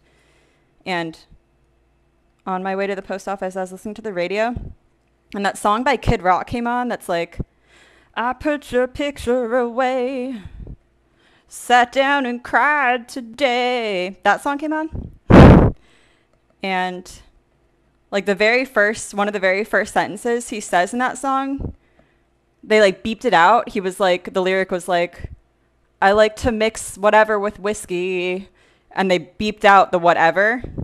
And I was like, what did he just say? I don't remember that song having a beep in it.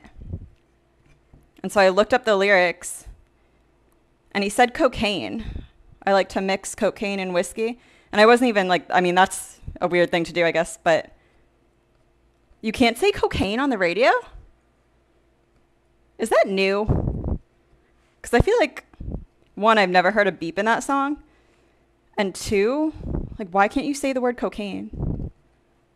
Are we just like pretending cocaine doesn't exist? Because like if the song WAP can play, you should be able to say cocaine.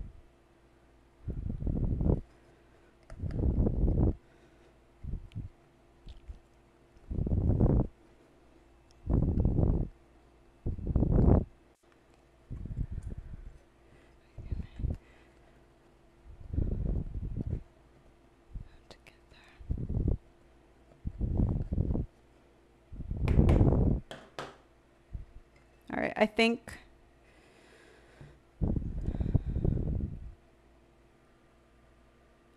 our foil is stuck on pretty good. So now I'm going to go in with my X-Acto knife and cut away all the saddles so that we have a smooth line. And I'm not sure how sharp this knife is, so I'm going to start on the back side in case it's not super sharp. I'll try to pull you in a little closer.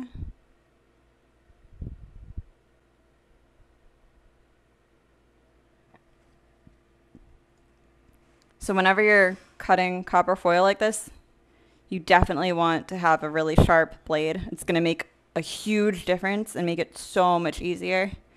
I think this is fairly new, so I'm going to give it a chance. And when I'm doing it, I always try to go with the line of foil. So like this one, you can see the curve I'm cutting is going to have to go like towards me and then to my left. So I wouldn't hold it like this and try and like angle my arm at a weird angle. I'm going to want to be pulling the knife towards me, if that makes sense. So I'll be turning the piece a lot. So like I made that initial cut into myself, and now I'm going to spin the piece. It's going to be a lot easier if I'm on my mat.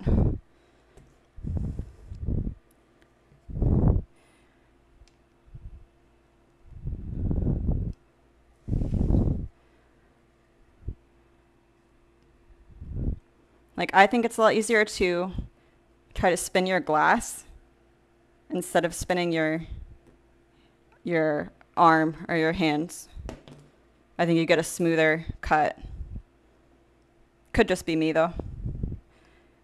And then when I have it, I use my tweezers to pull off the excess. Get golden. It's up to the sky.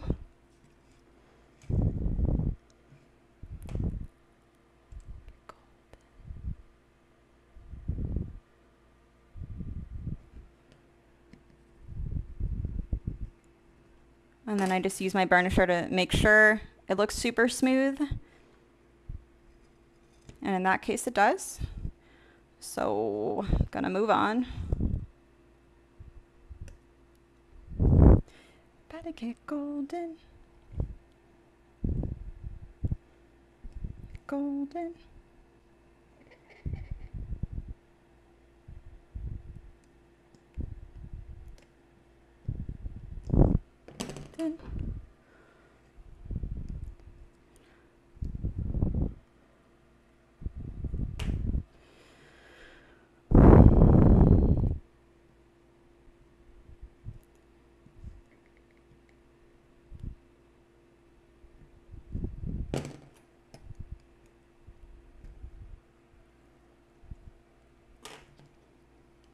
And it's important when you're doing this to make sure that you're cutting the saddle off at like the exact same width that the copper foil is supposed to be on the glass.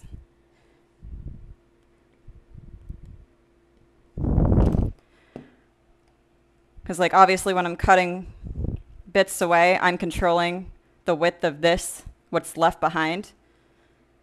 So I could cut it like unevenly and make parts of it thicker, parts of it thinner, which would be a strategy if you're trying to do something like decorative. But in general, you want to try to maintain a very constant width because that's going to give you the cleanest looking solder line.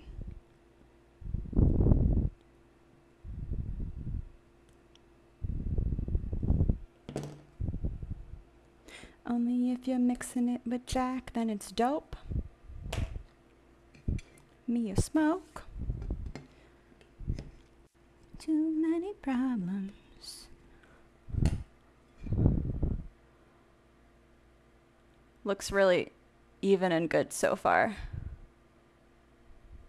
And again, this is the back, so if I mess it up a little bit, I'm not going to be super upset. but I'm going to do my best not to mess it up.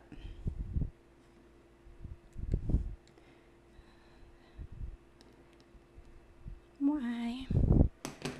Glass by Grove says, ah, yes, the ever elusive perfect solder line. Yeah, it took me a long time to get my soldering to a point where I'm very happy with it, like a high, even bead. But even now, I prefer to use lead because you don't have to worry about that with when you're using like a lead came channel, because it's going to be even the whole way down the line. Like I would be using lead with this piece instead of foil, but I would never be able to get the lead to bend around all these little bush curves.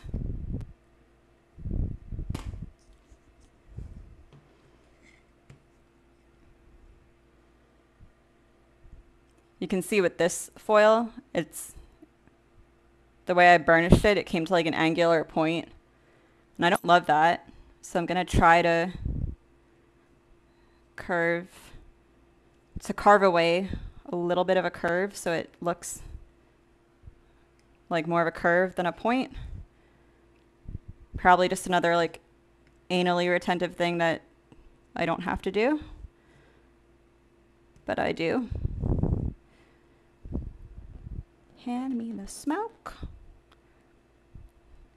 Got too many problems. Nope. There. I don't know if you guys could notice that, but I made that point a little more curvy.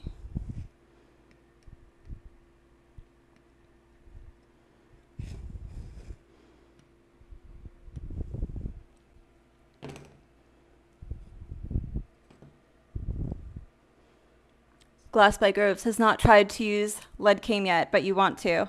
I definitely recommend it. I always tell people you should start with copper foil because I think it's just like a glass fundamental that everyone should be capable of doing.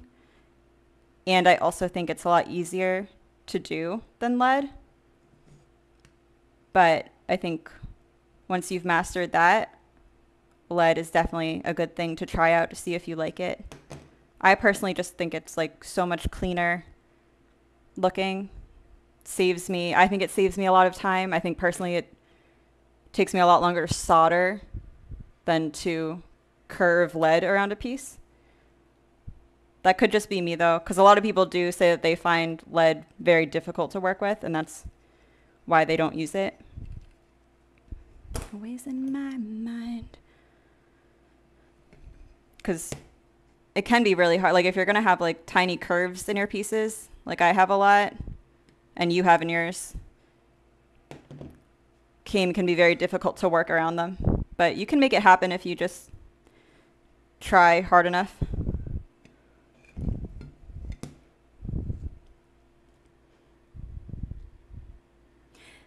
And then there's nights that never end. Believe that there's a day you'll come back to me.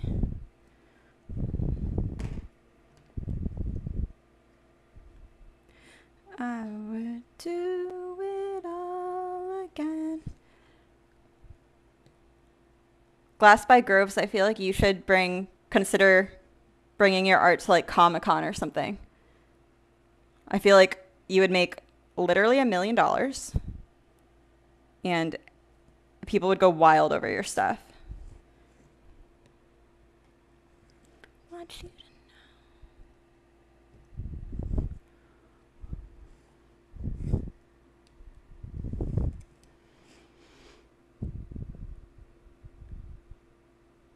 I think it'd be really fun to go to Comic-Con. I've never been, but I think it'd be pretty rad. I would definitely want to like dress up as something though. I don't know what I would dress up as. Peanut Butter would think of something. Do it all again. I totally would, but they're hard to get into. Oh, are they? I've never like looked into it. I kind of just assumed anyone could kind of do it. Pandemic really screwed with entry stuff. Yeah, I bet. Probably not going to have any chance until 22. That's a shame. Yeah.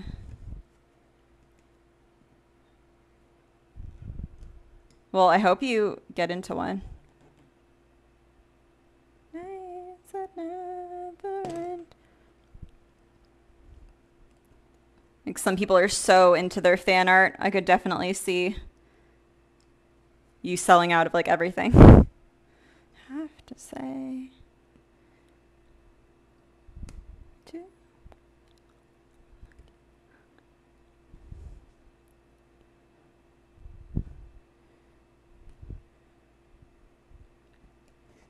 I was starting to go to like in-person craft fairs like pretty regularly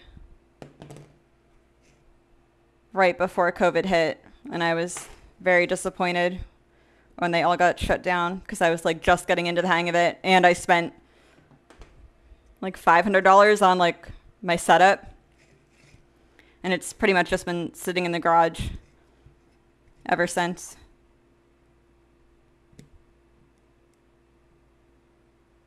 I'll definitely get back to it, but I don't know. I feel like I'd rather wait until vaccines are like more prevalent and people aren't as scared. Which, like you said, will hopefully be 2022.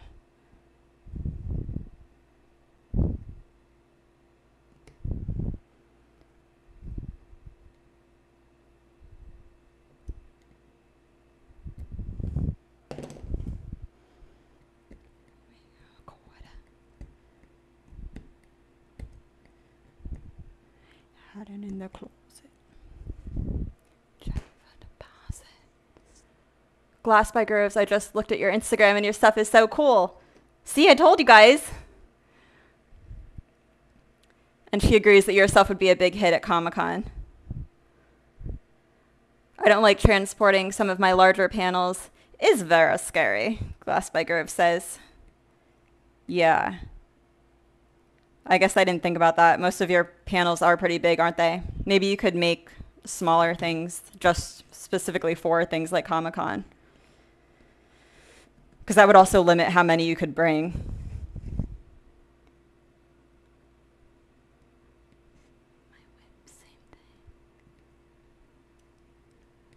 Yeah, I'm like dreading the day I move. Peanut Butter and I are going to move out of this house eventually, probably within like the next 5 years.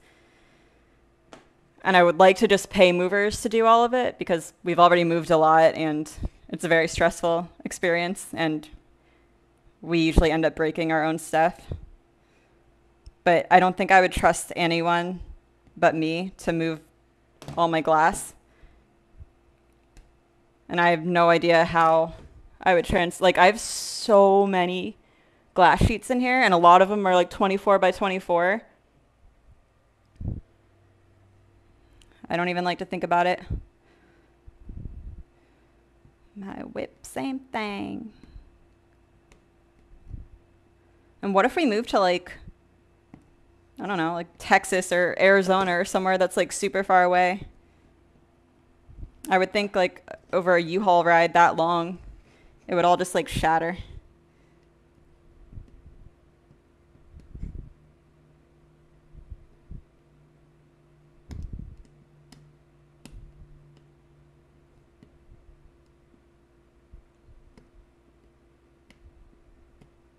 Kennedy.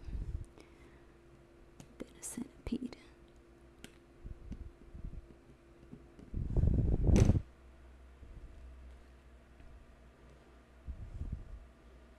Howdy from Texas. Oh, you're from Texas. What a quinky dink. Join us. Peanut Butter and I talk about where we would move to if we moved. And Texas is pretty high on my list. One, I'm not going to move anywhere cold.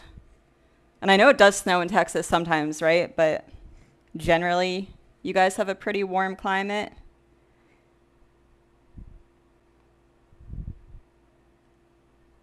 And I think you guys also have the same thing that Florida has where there's no income tax. That's also nice.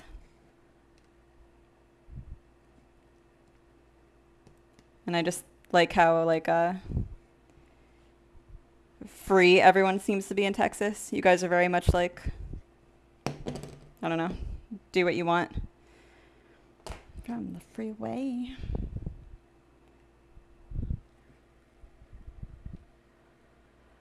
I gotta see your fave. My fave what? My fave glass sheet? I actually got one that I really liked kind of recently. The remedy to experience is a dangerous liaison, I says the comedy. It's like a mottled blue.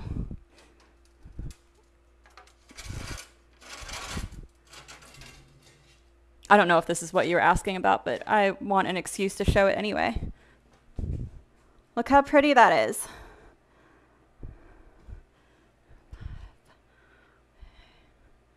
So pretty.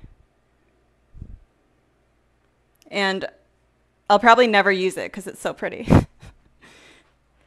Do you guys do that too? Where if you get a really pretty piece of glass, you just like hoard it forever? I'll think of something. Yes, favorite glass. I need it. CMB says, I gotta be honest, I love Arizona. It has it all. Desert, mountains. I live in Flagstaff near the Grand Canyon, and I love it. Yeah, Arizona is another one on my list that I think would be pretty dope. I've never seen the Grand Canyon, but I've obviously seen pictures, and it looks hella cool. I went to Las Vegas for the first time not that long ago, and I was like blown away by all the mountains and just like the long stretches of emptiness, but that are also gorgeous, like with all the cacti about, and the huge like reddish orange cliff faces. So pretty.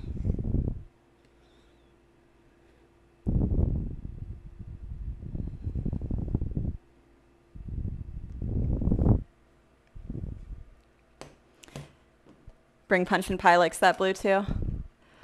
Bring Punch and Pie moved 6 years ago from up north down to North Carolina, and you love it.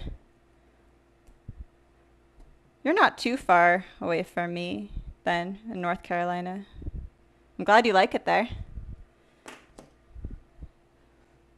I don't think I've ever been to North Carolina.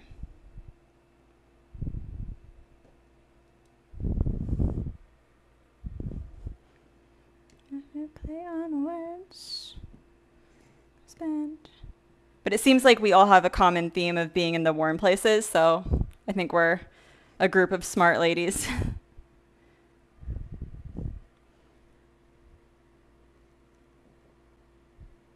Why anyone would ever live in like, I don't know, Wisconsin or even like Chicago is like beyond me. Like Chicago I've been to and it's a really dope city, but apparently their winters are just like -degree every day. And you could not pay me to live in a place like that.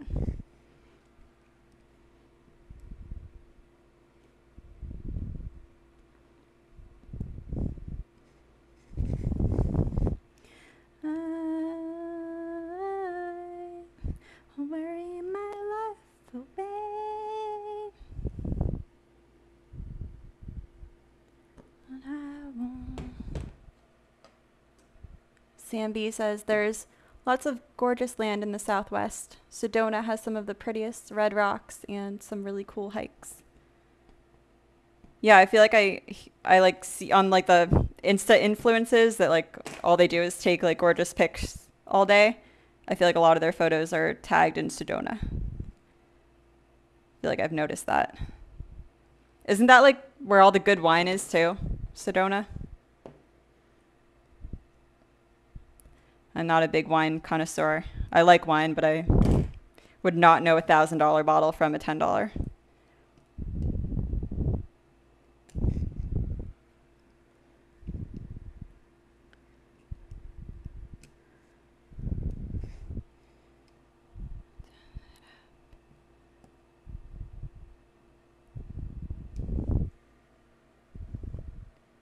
Glass by Groves, Went to school in Iowa, not doing cold again, ever. Ugh. I don't blame you. I cannot imagine that.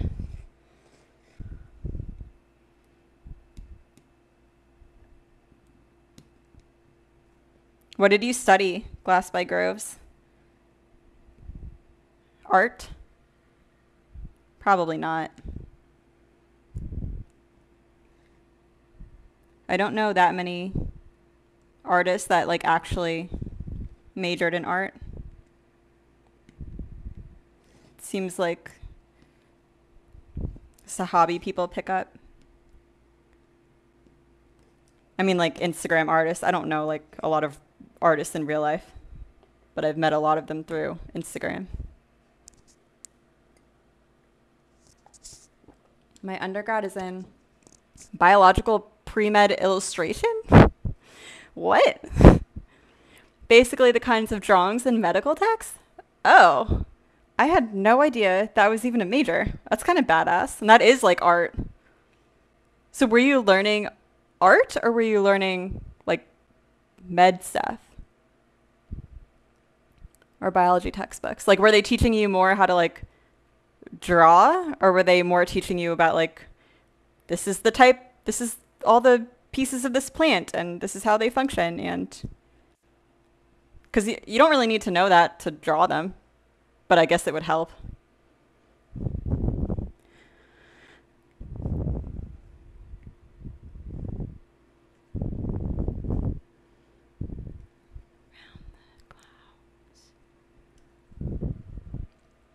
It was a 50-50 split. I had studios and biology and chemistry labs. That's wild.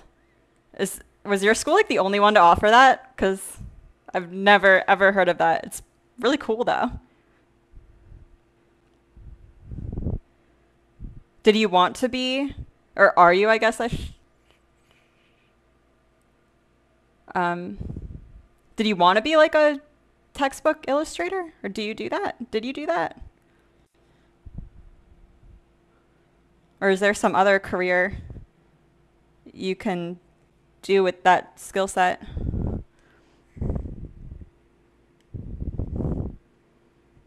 Tap. Must come down.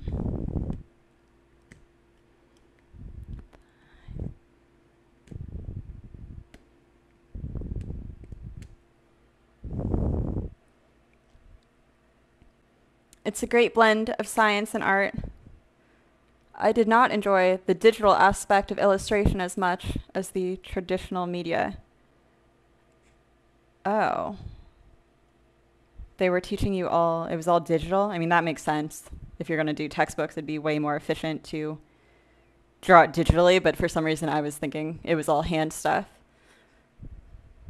And a lot of that field is moving towards digital. Yeah. Bring Punch and Pie thinks it sounds cool. It does sound cool for sure. But yeah, like digital art is very different from like hand-drawn stuff. That's definitely the smarter move. Like if you're trying to be an artist today and going to school for art, you should probably be learning digital art, right?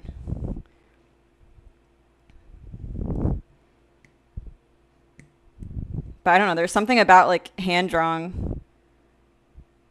Like that's like personally, you know, I'm not a master of Illustrator like you guys saw earlier, but I could definitely only use that to do my designs if I wanted to. But I'll always hand draw them first because that just like speaks to me more.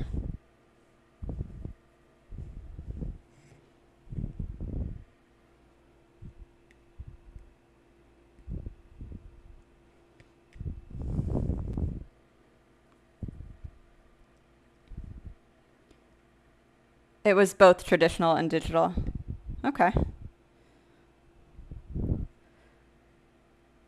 Samby says that's such a specific area. I never knew it existed. Yeah, me neither, Samby. And so I was asking Glass by Groves if like her school was like the only one to offer that major.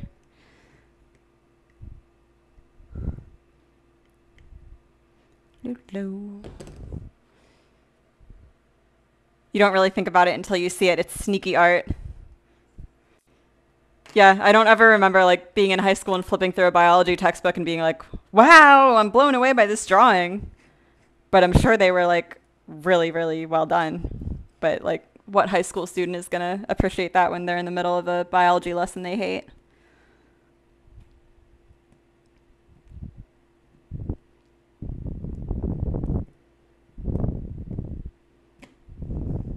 Mitochondria is the powerhouse of the cell. That's like the extent of what I remember from biology. And mitosis is when a cell divides in two.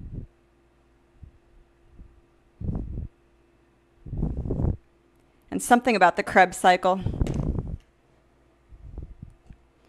I wonder how I do on like a high school standardized biology test right now. I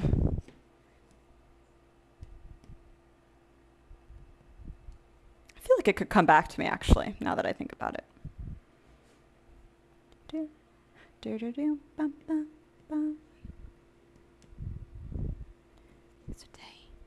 stop.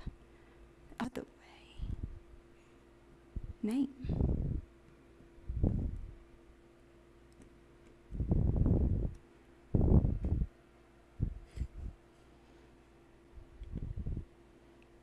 I did not really enjoy any of my classes in college other than art. I majored in mechanical engineering and got minors in mathematics and art. But all I really graduated knowing was that I did not want to do engineering. I definitely didn't want to do math.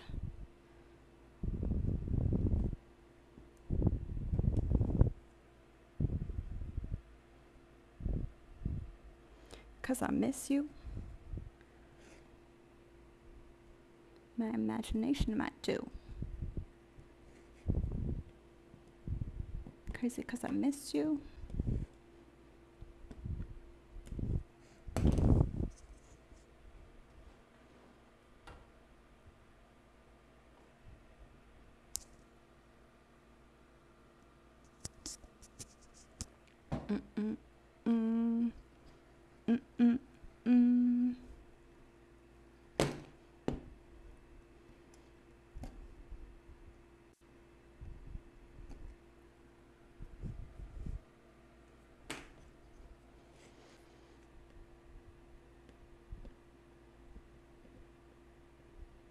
This song always makes me very sad. Because when you listen to it, like you kind of think he's singing about like an ex-girlfriend or something. But then at the end he says it's about his dad who died. And it makes me sad. Am I just going crazy because I miss you?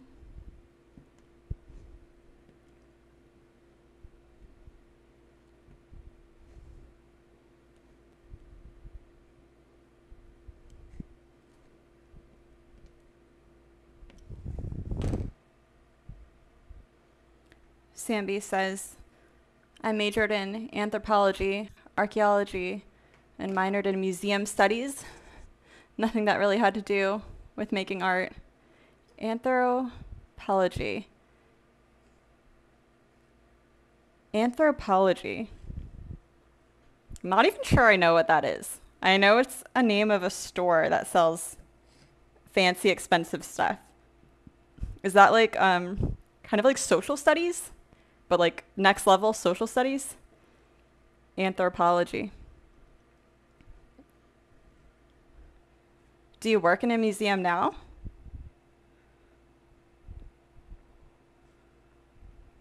I think I've asked what everyone's done for work and I might be jumbling in my head if you already told me or not. I think you said you were in an office. Glass by Groves took a lot of primate classes and courses on osteology. I definitely don't know what osteology is. Tell me what that is. Is that like osteoporosis? Wait, really? Is that the study of bones? If I had to guess, if I had to use my etymology skills, I think that's correct. I would say that's the study of bones. Did I just Sherlock Holmes the shit out of that? I think I did. Samby says, I love my osteology and zooarchaeology classes. My favorite way to learn the skeleton was to draw it. Anthropology is the study of humans. And it is bone study. Zooarchaeology. That's another one I've never heard of.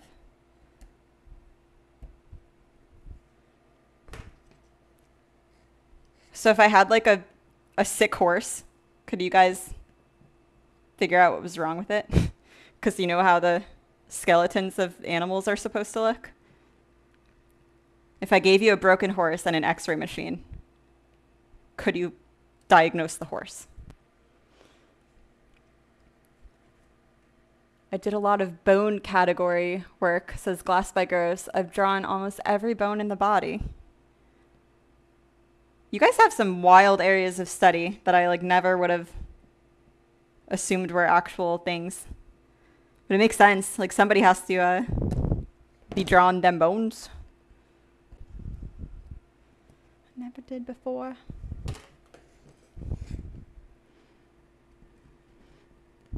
Set sail.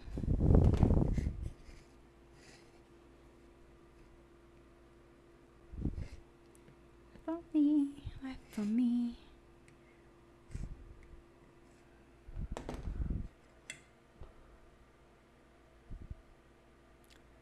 Looks pretty even. Maybe this guy we have to clean up.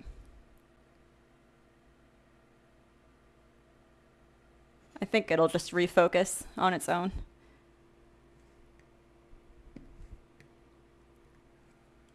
It's another stream investment I would like to make one day is upgrading my cameras. These ones are pretty good, but I've seen some people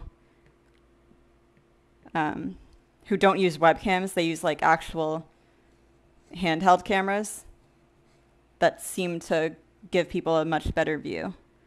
But I think they're all like $1,000, so that would be like way down the line.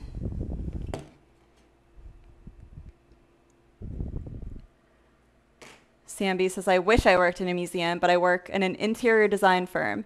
Archaeology is the study of past humans through the traces they leave behind, and zooarchaeology is the study of animals' remains in the context of how they interacted with humans.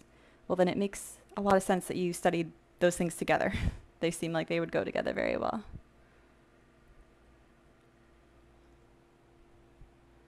I also think interior design would be really fun. When I was in high school, I actually took a couple courses at FIT, the Fashion Institute of Technology in New York City. I took classes in interior design because I thought maybe I would want to do that. I think I would have liked it. I remember we had to draw a lot of like pictures of like rooms with different furniture in them and like pick out different fabrics and shit that went together. It was pretty fun.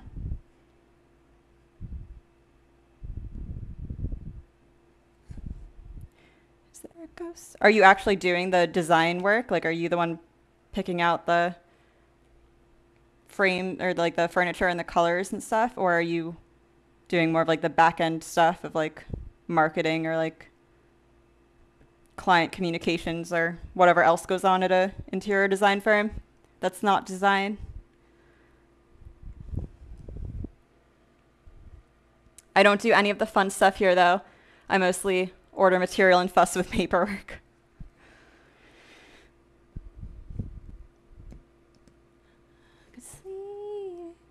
That's no good.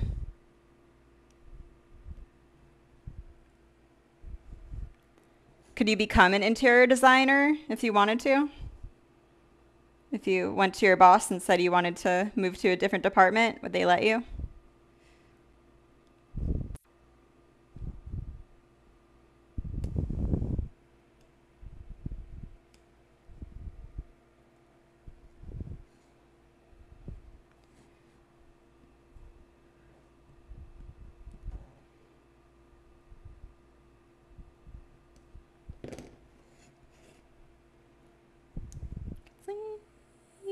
a shame that like the coolest jobs don't seem like the ones that pay very much. The high-paying jobs are also boring.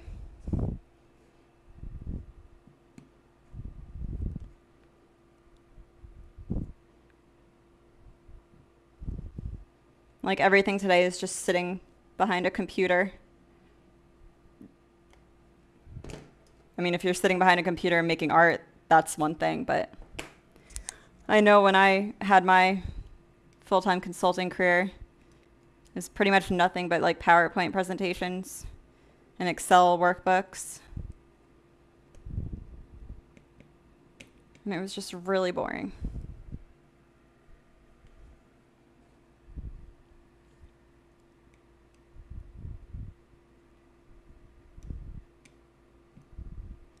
Baby, is this love for real? In your arms to feel. Hot baby. Hot baby. I think we are done with this guy anyway. With me. What to do with you?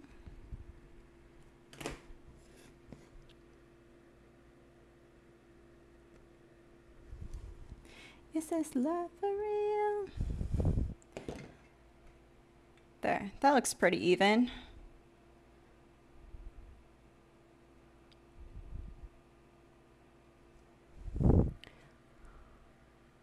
It looks like right up here you can see through to the back foil. So I'm gonna flip it over and carve away some of the back foil.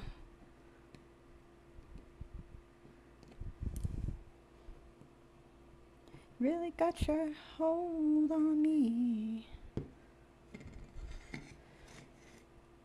Away from me. Nothing to do with me. Let me in your arms to feel the beating of your heart, baby. Yeah. There we go.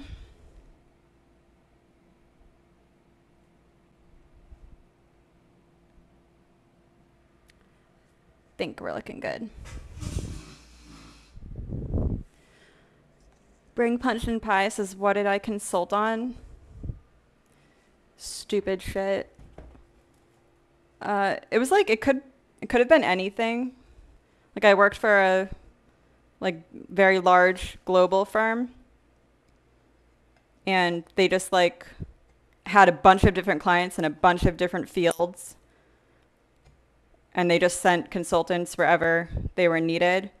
So like we had like some like energy companies, some healthcare companies, some like purely technology companies, and I mostly worked in like the healthcare space. So like health insurance, or on the provider side, like hospitals. Ricky Ticky Bobby Wobbin. Thank you for following, Ricky Ticky Bobby Wobbin. But yeah, I was mostly like doing like technology platform work for health insurance companies.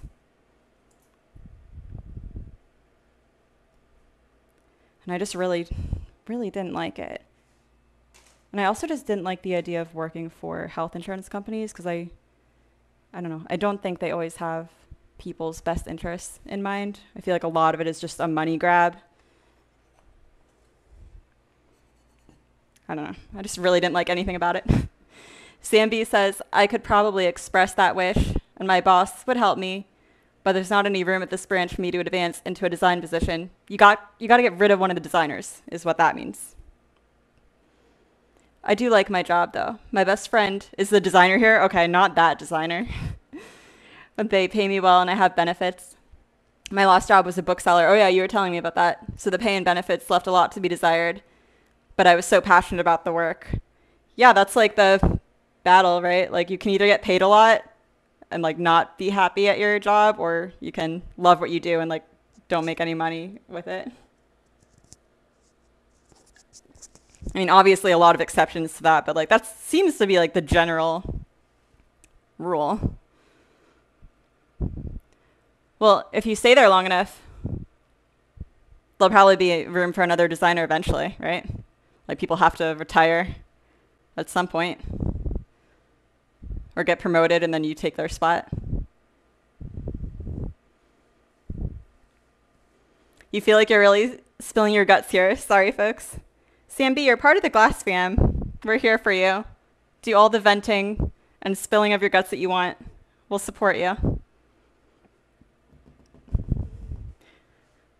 So you guys can see I got my one bush piece all done, which means I can start on the other one.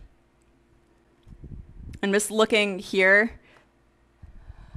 right where that little bush divot meets the other one. I want to make sure that there's enough of a gap there for foil to fit. And it's going to be close, but I think we're okay. I'd rather have it be too tight than too loose.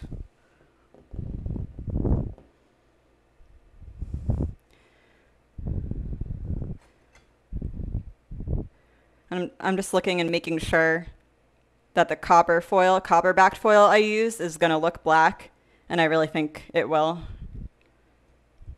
So I'll start in the next one doing copper-backed foil. I apologize, this is probably like not the most exciting stream to watch. Foiling definitely isn't the most fun part.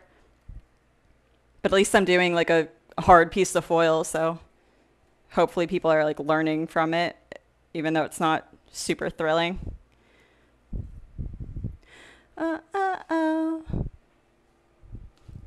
And if anyone has joined and doesn't know what I'm doing, the little Homer Simpson bush piece in the top left corner is going to be the end product. I'm in the stage now where I've ground out some of the pieces in glass, and now I have to cover them with copper foil.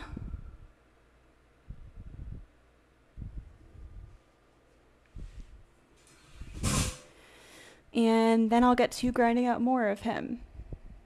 But these are the only pieces I have right now so far. Also, this song is a jam. What was it?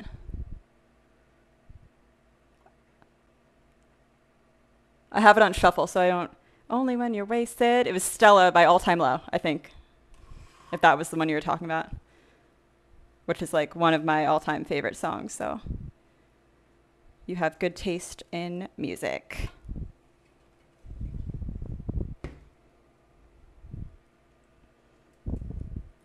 Glass by Grove says it's cathartic. Okay, good. I can calm people. I can emit calming energy as I foil.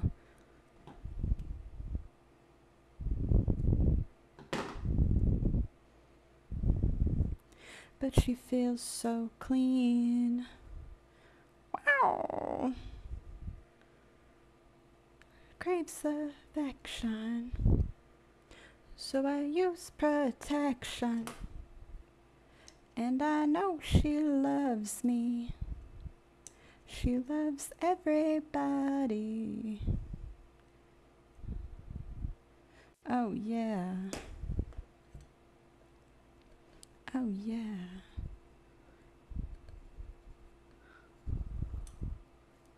Da, da, da, da.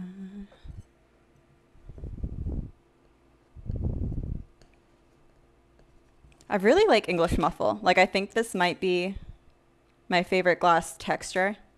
I showed you guys my favorite glass. This definitely isn't my favorite glass. But in terms of like a cool texture, I really like it. It's like subtle. It's not like in your face. And it's easy to work with. But it's pretty and you can do a lot with it.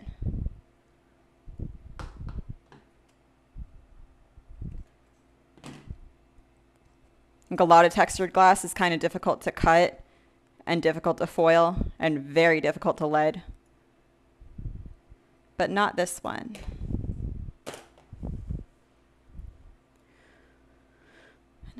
Sheila. Oh, did my camera stop? Stella by All Time Low. Can you guys still hear me? But my workbench is frozen. Is that what you're seeing?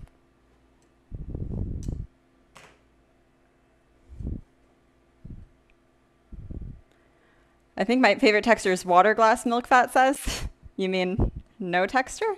Oh, no, I know what water glass is. It has like a very, very slight texture. That's another one that's like easy to work with for sure.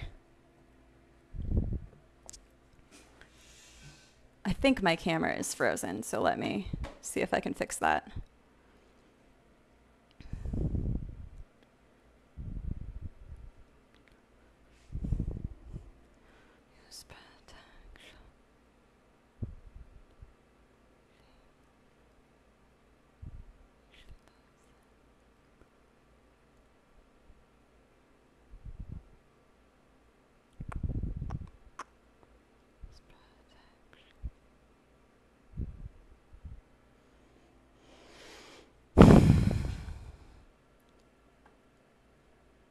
I don't know what the deal is here, but the camera over my workbench just like turns off.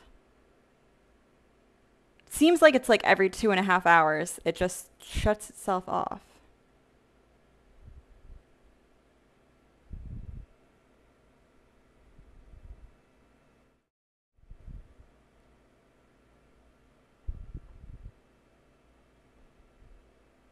This is another reason, or another goal I have, is to get an actual like decently made computer, because the one that I'm using right now, peanut butter built, and it's from like 12 years ago. And it just does weird ass things like this all the time. Let me unplug it, I guess.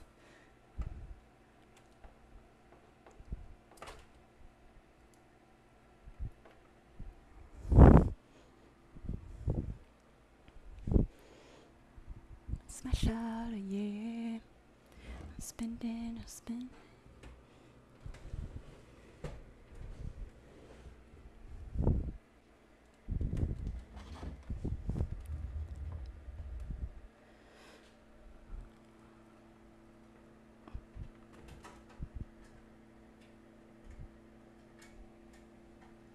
Hopefully you guys can still hear me. I think you lost my face.